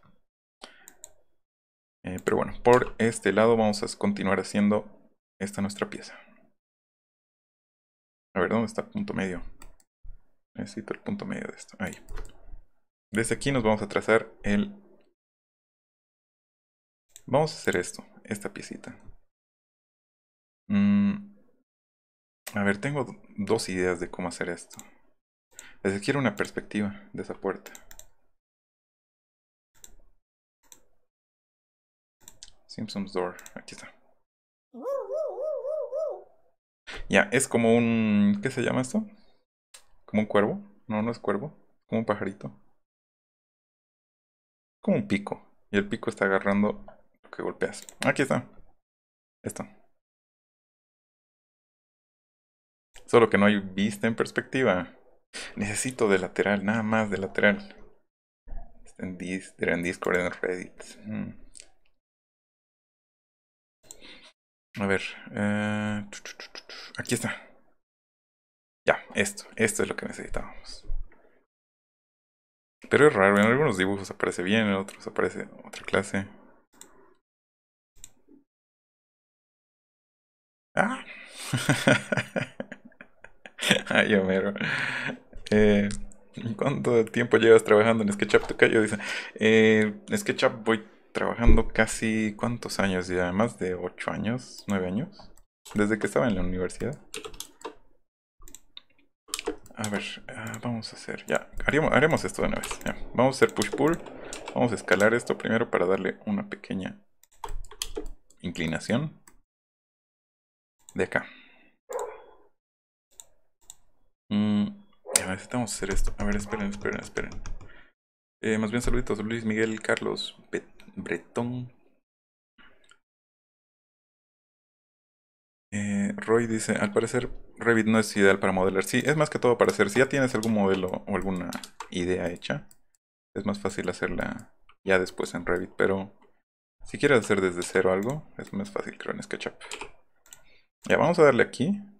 Van a ver esto. Vamos a darle aquí un arco. ¿Sí? Y este arco vamos a agarrarlo con este círculo. Vamos a utilizar Follow Me. Ahí. Y borramos el resto.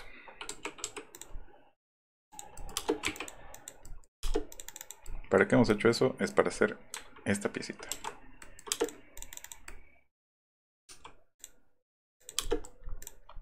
Sí, esto me gusta más. Me gusta más así. Podemos igual escalar un poco si es que queremos. Ya, desde acá, ¿qué necesitamos? Como esto está en GIF no puedo ver bien, así que voy a ver poco a poco. Vamos a quitarle esto un poco, su suavidad.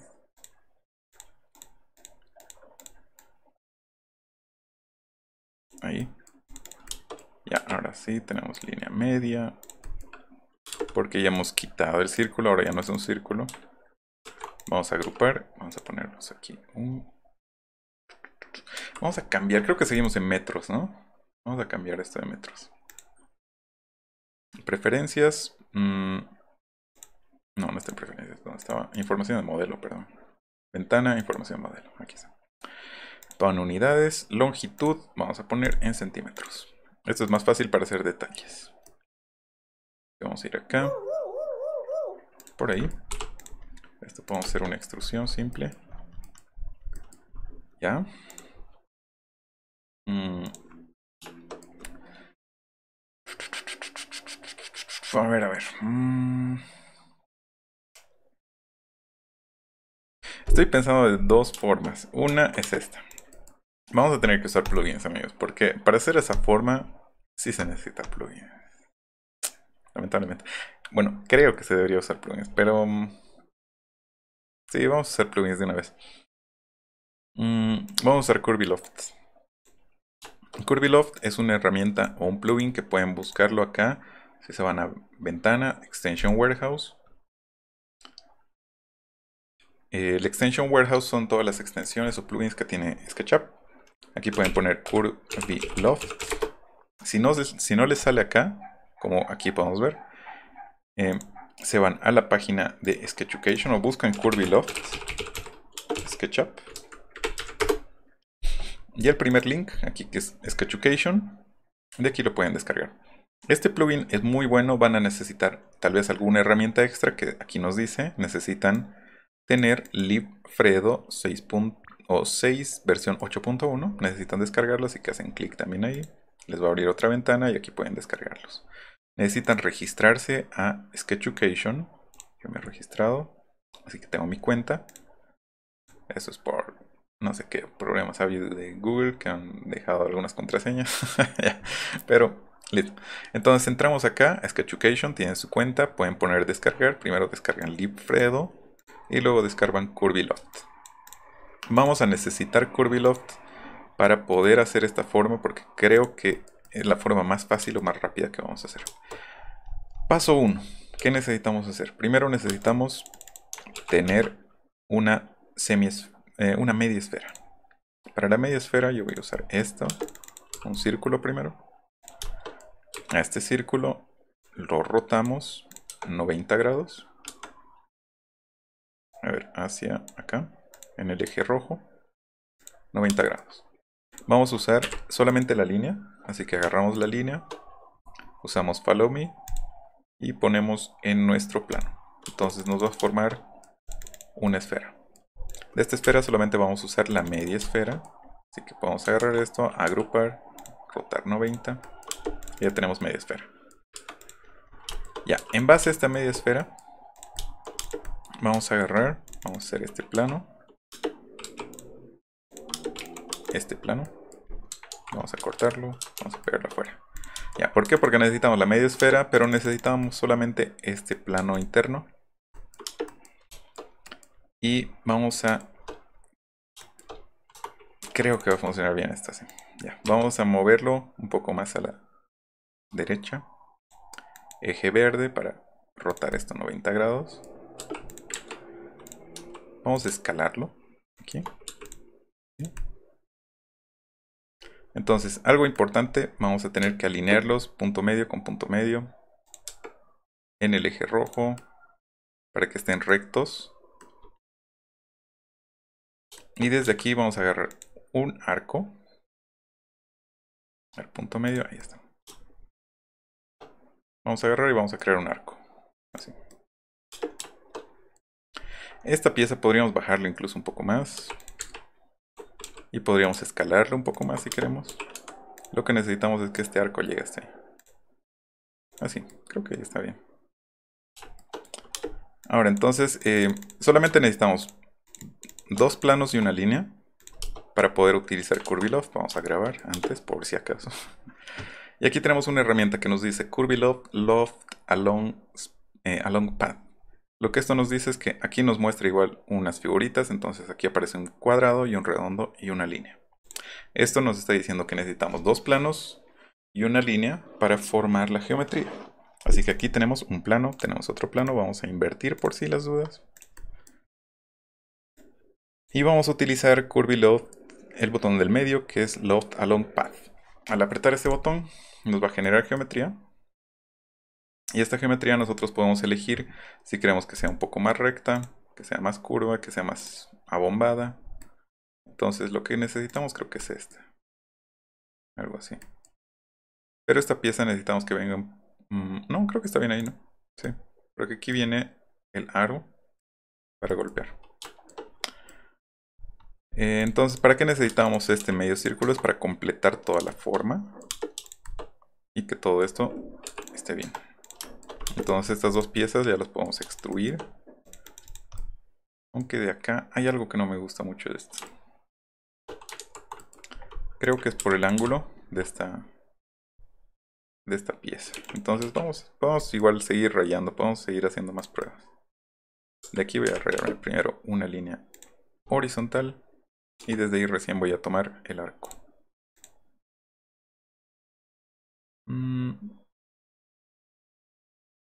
Ahí.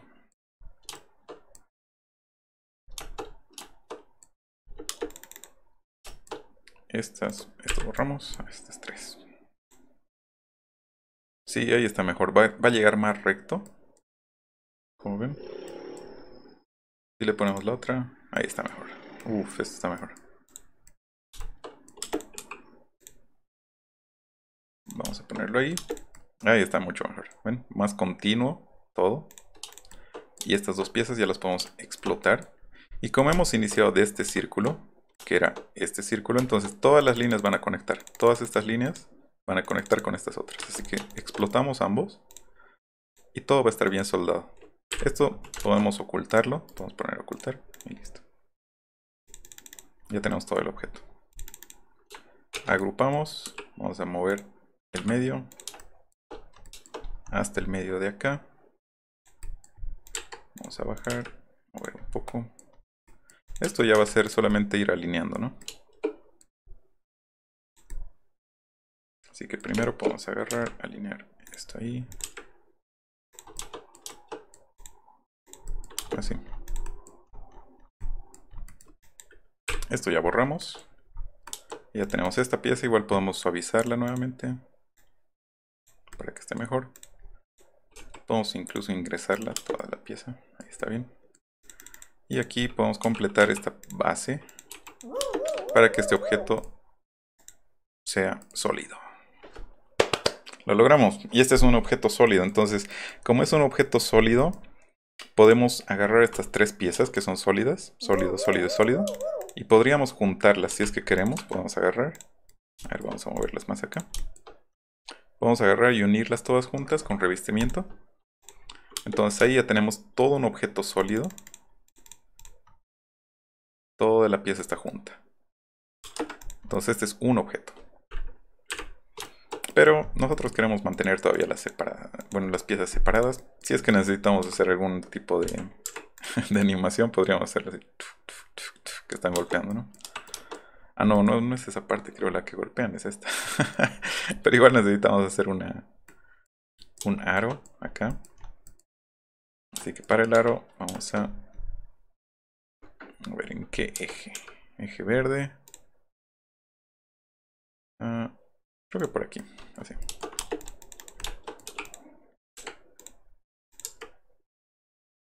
Ahí. Vamos a hacernos un círculo.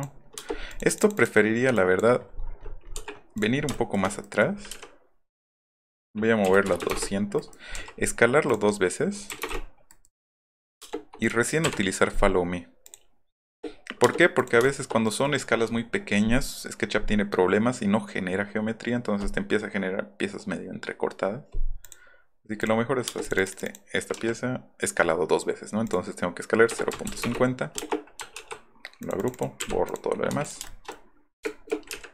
Y la coloco donde estaba.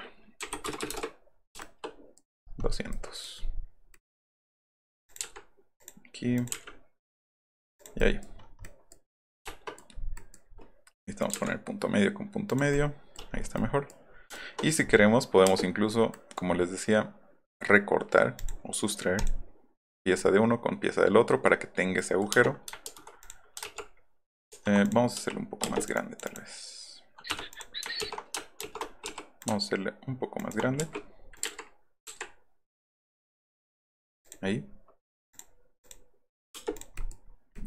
Entonces tenemos una pieza, tenemos la subtracción o la pieza cortada. Y esta podríamos, si queremos, nosotros agarrar y empezar a hacer. Pero ahí está. La puertita de los Simpsons. Y si queremos también podemos agarrar todo. Si necesitamos que sea más grande, lo ensanchamos o lo hacemos más grande.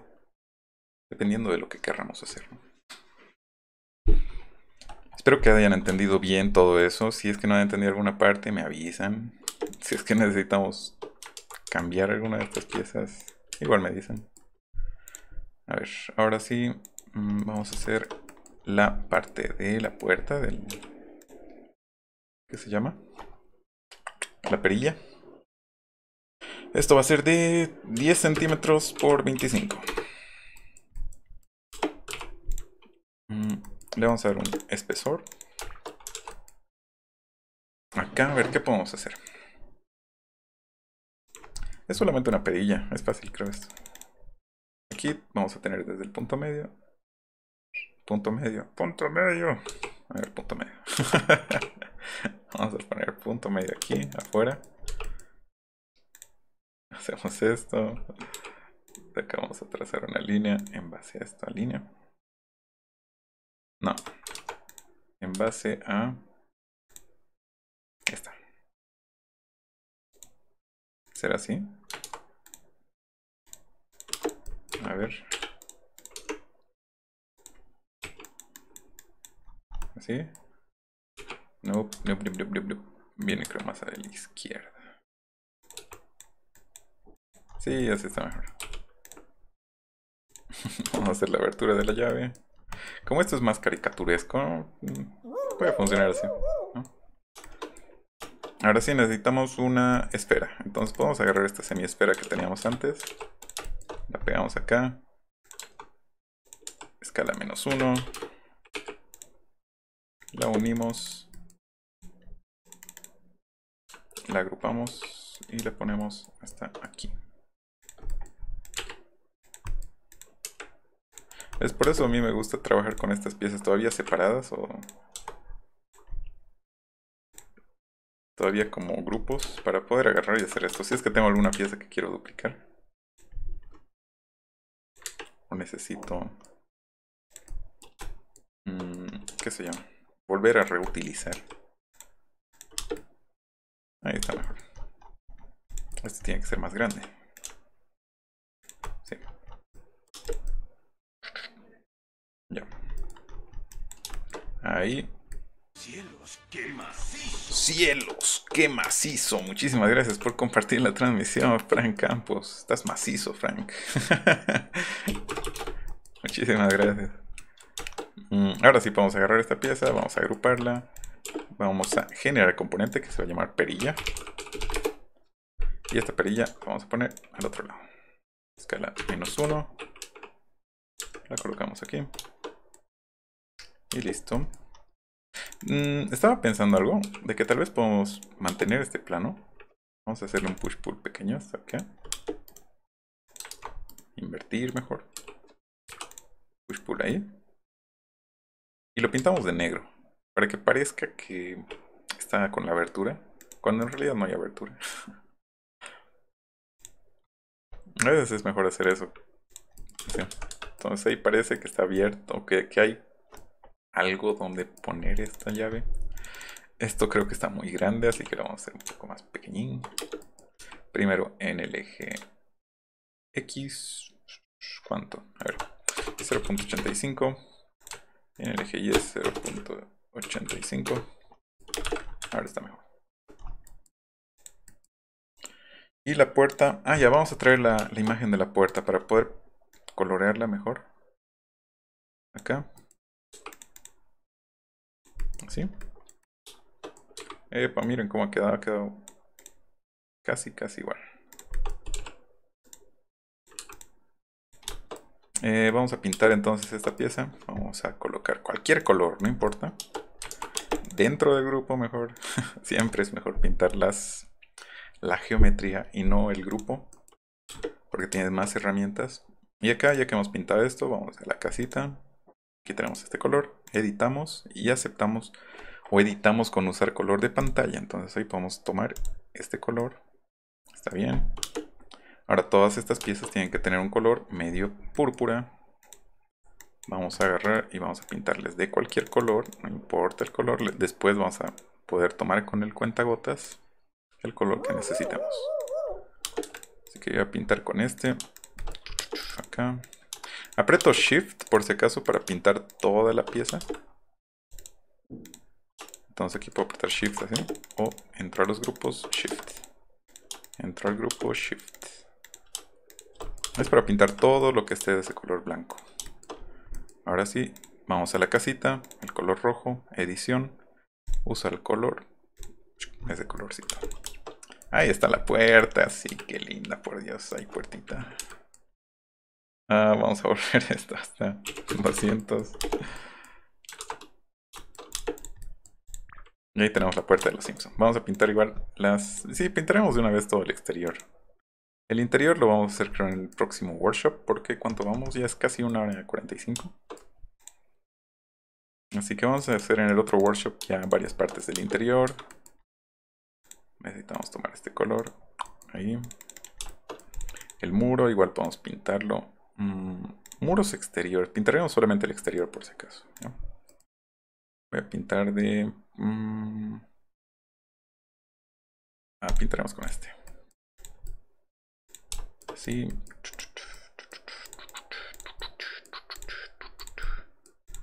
Sí. Acá igual. A ver. Esto aquí. Como les digo, no importa el color. Al final después podemos tomar el color que realmente es. Y nuestra losa. Pintamos solamente los bordes. Y a ver, vamos a poner control H para ver bien. Está bien. Y ahora sí, vamos a tomar el color de esta pared. Ahora sí podemos agarrar y pintar estas piezas del mismo color que está la puerta. Vamos a la casita y pintamos.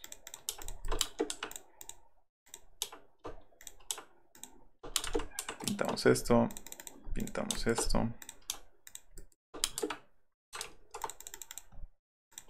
Y como les decía, hay la mayor facilidad a que en vez de estar pintando todo, vamos a pintar uno de los componentes y se está pintando todos los demás componentes. Así que lo mismo estamos haciendo acá. Vamos a agarrar estas piezas, vamos a pintar. Y vamos a pintar la parte de adentro de estos muros con café. Acá.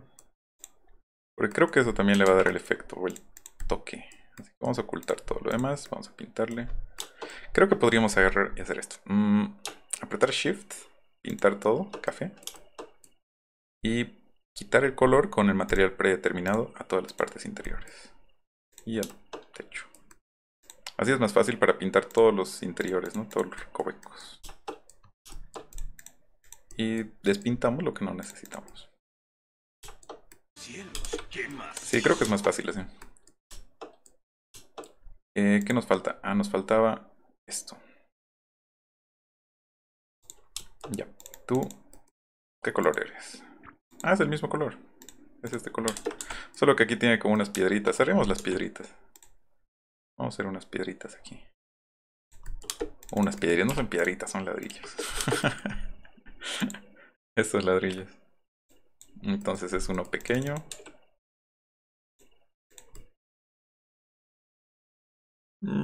Al medio. Ahí. Esto vamos a poner como uno.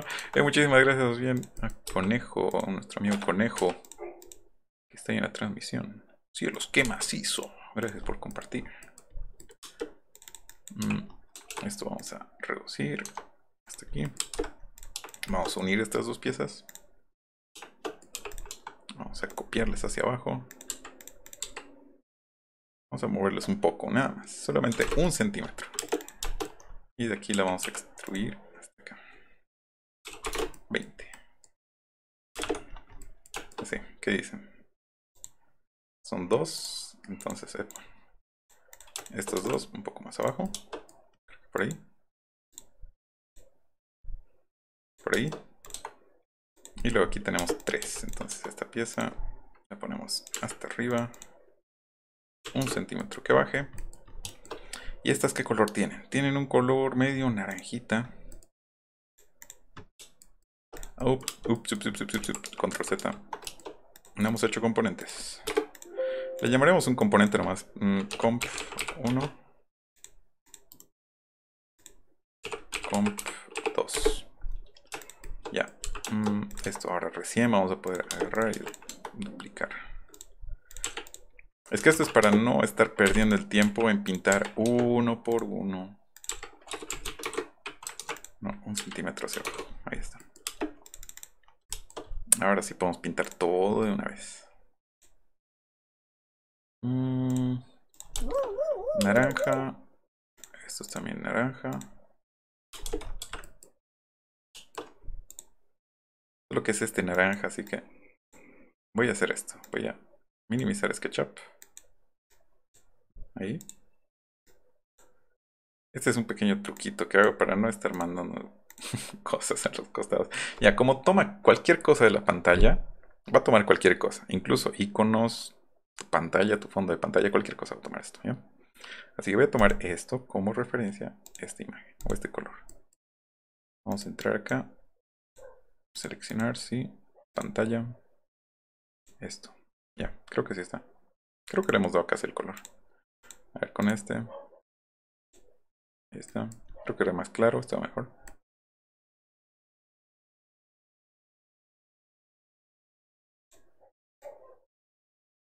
Sí, está mejor ahí. Ya, ahora el techo. Para el techo vamos a agarrar y vamos a pintarle un color café igual. Creo que el mismo color café le podemos dar. Todo este techo café. Todo este techo café. Y estas partes que son un poco más plomas, le daremos un color medio plomo.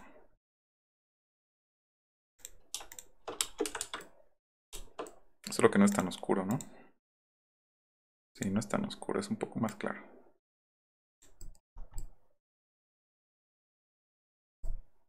Algo por ahí. Creo que también el color varía mucho en la forma en la que las sombras le pueden estar dando a esta pieza. Pero ya, está bien. Acá vamos a hacer lo mismo. Vamos a agarrar el color café. Vamos a pintar con Shift. Y vamos a despintar las piezas que no queremos que estén pintadas. Como estas. Los muros. Y sí, nada más. Es como cuando te dicen qué tan malo es esta persona. Y tú le dices, ¿es más fácil decir lo bueno que lo malo? ¿O es más fácil decir lo malo que lo bueno? Entonces es lo mismo que estamos haciendo aquí al pintar. Es más fácil despintar todos los muros que estar pintando uno por uno estas ventanas. Entonces por eso agarramos y pintamos todo de una vez y despintamos las cosas que no queremos. Ahí está, la casita.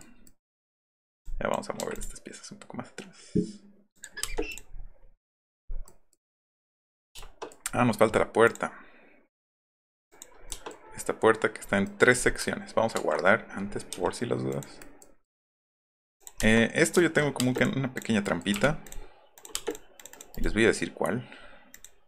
Es que agarro primero, hago un grupo. Copio 3 veces, no importa el tamaño. Agarro las 3 piezas y las escalo hacia arriba. Esto para tener ya la medida exacta. Borro las demás, recién hago componente esta. Puerta, garage. Y ahora sí puedo agarrar esta pieza, subirla hasta ahí. Vamos a moverlo un poco más adelante. ¿Sí? ¿Esto de qué color es? Creo que es el mismo color de esto, ¿no? Ahora sí, a esto le podemos agarrar, vamos a subir esto un poco más. Esto es solamente para darle el detalle, por si acaso esto lo estoy haciendo solamente para que se vea las pequeñas sombras y hendiduras de la puerta, nada más. Acá vamos a pintar esto café, este café. Y le tenemos que dar su manubrio. No es manubrio que se llama esto. No me acuerdo. Perdón, ¿qué decía? Yo no entendí cómo es que se hace para tener mascota y poder llevar más cosas. Porque se nos llena todo y luego tengo que dejar grass y ver. ¿Qué está? Este Dennis, mira, está hablando de Don't Starve. ¿Qué? A ver. Esto no es de Don't Starve, esto es Sketchup. No, pero está bien. Em, Cuando tienes backpack en Don't Starve, puedes llevar todo, ¿no? Y si tienes tu muñequito solamente te da cuando agarras una cosita con un ojo, un palito con un ojo. Entonces recién te sigue un amigo. Espero, Denis. Ya vamos a jugar Don't Starve. Algún rato de estos, no sé cuándo, pero vamos a jugar. Hernán nos dice, hola Pablo, qué manera de hacer workshops. No termino uno y ya te metiste como 10 más. No, gracias. Sí, es que hay que generar contenido. Y a veces me salen varias ideas en un mismo día. Entonces tengo que hacerlo. No puedo quedar parado sin hacer nada, ¿no? 50 por 10 le pondremos esto. 50 por 10. Ahí está. Este Hernán es un caso. Gracias más bien Hernán por estar aquí en la transmisión. Hernán es un capo de los capos que siempre está en las transmisiones viendo y acompañándonos. ¿Cuánto le damos acá? 2 y bajamos esto. Creo que sí. Haremos así. Esta pieza la pintamos de morado. Y mira cómo te está quedando la casa de los Simpsons. Un poquito más claro.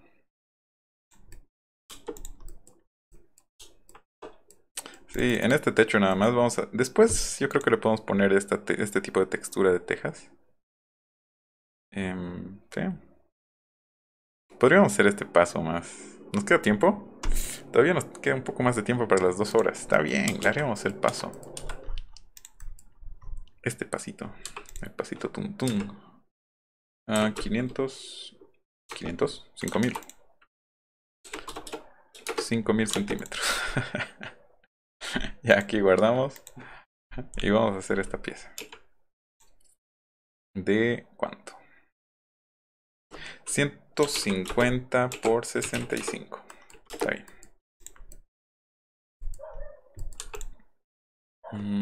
Vamos a mover esta 50. Epa, no, 5000 creo que era. ¿Cuánto? Sí, 5000. Es que estamos trabajando, como estamos trabajando en centímetros, vamos a cambiar otra vez a metros. Ya hemos terminado con ese del detalle. Entonces volveremos a metros. Ahí hacemos esto. ¿Qué más necesitamos? Esto es más grueso, más grueso, no es más grueso, es más ancho o más elevado. Hacia acá. Punto 15 más. Y parecería que se eleva un poco más. Ah, ya sé. Es por el pasto. Le pondremos 0,10 extra. Así que desde aquí podemos hacer que este piso venga más abajo. Así. Sí, me gusta más. Ya, a todo esto vamos a pintarle el mismo color que hemos pintado a nuestras, ¿qué se llama? Nuestros detalles de la puerta. Y ahora sí nos toca hacer este sector. ¿Cómo viene? Ya. De aquí primero 5 metros, haremos 5 metros, 5 metros, 5 metros. Así. Aquí agrupamos. Desde aquí necesitamos a 1 metro. Pondremos 1 metro, que sea 1 metro. Esto le vamos a dar que sea 1,20. ¿Cuánto está esto? Necesitamos 1,20 igual. 1,20. Así que le vamos a poner 1,20 al medio. Desde aquí vamos a rayarnos líneas. Todo esto como guías nada más, ¿no? Es para tener esto. Y ahora sí, ya podemos darnos esta curva. Entonces para estas curvas, primero desde acá hasta aquí. Podríamos usar esta misma como offset, pero no nos va a dar. Tendríamos que hacer algo así. A ver, ¿a cuánto? ¿A cuánto? 80. Está bien, 80. ¿Sí? Sí. Queda. Esto tal vez tiene que ser más atrás. No, no me parece que sea tan adelante. Creo que es más cerrado. A 0.40 le ponemos, así.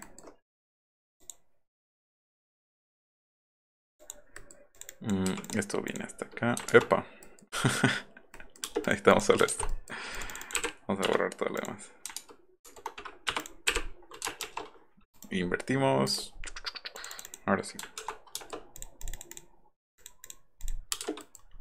¿Así? No, este color, esto es lo que no me está gustando. Que este color tiene que ser más claro. Así que le vamos a poner un color más claro.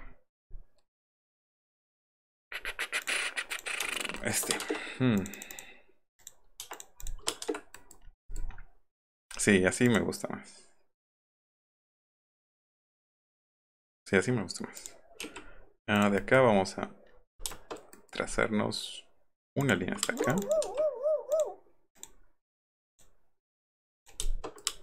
Podemos poner todo eso así.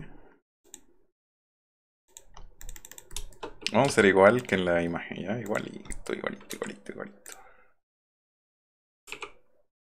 De acá recta hasta atrás.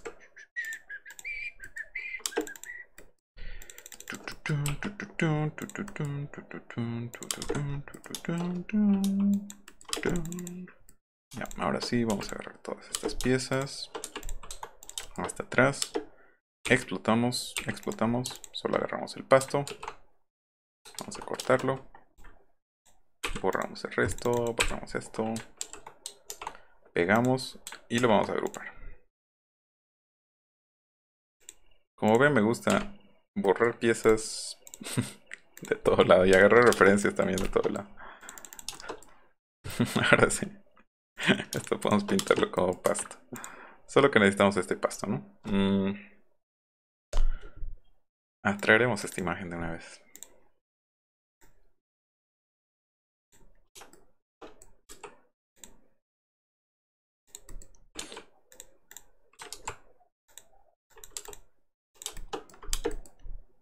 Ya, necesitamos este verde que sea el mismo color de este verde. Necesitamos que todo esto tenga una cierta elevación. Así.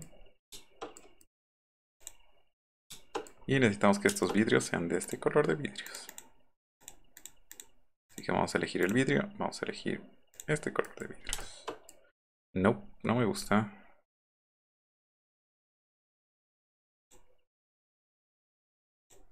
Ahí me gusta más.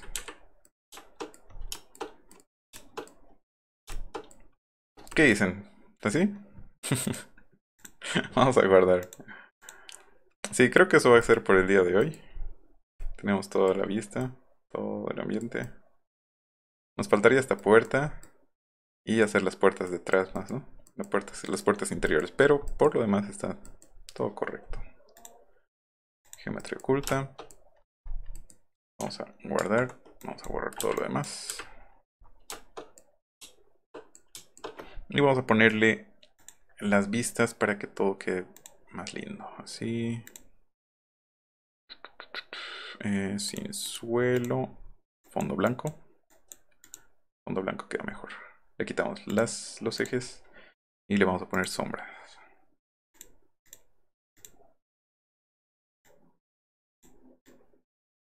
Yepa.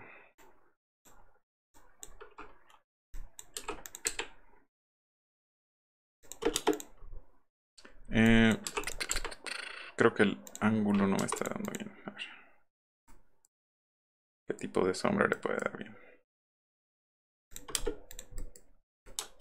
¿Sí?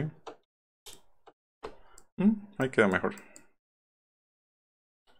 Ya sé. Vamos a ponerle los estilos perfiles. Aunque estas tres podríamos unirlo. Esta.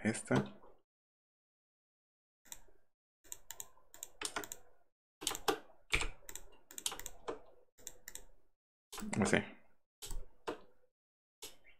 Se ve bonito. Hemos tenido que unir, pero las Las paredes con la losa solamente es para mostrar, ¿no? Voy a poner control Z después para todo esto. Pero ahí está. Y si vemos el interior, tenemos todo el interior también.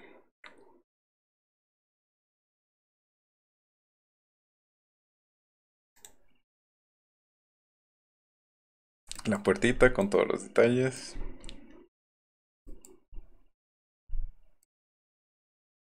Y estas piecitas también. Sí, se ve bien, me gusta. ¿Qué dicen? ¿Le dan el like o no le dan el like? Está bien, ¿no? Bueno, entonces ahí terminamos el workshop del día de hoy. En el próximo workshop yo creo que vamos a estar haciendo, vamos a rellenar un poco más de los espacios para que sea más bonito. Vamos a hacer el interior. Y eso sería por el workshop de hoy.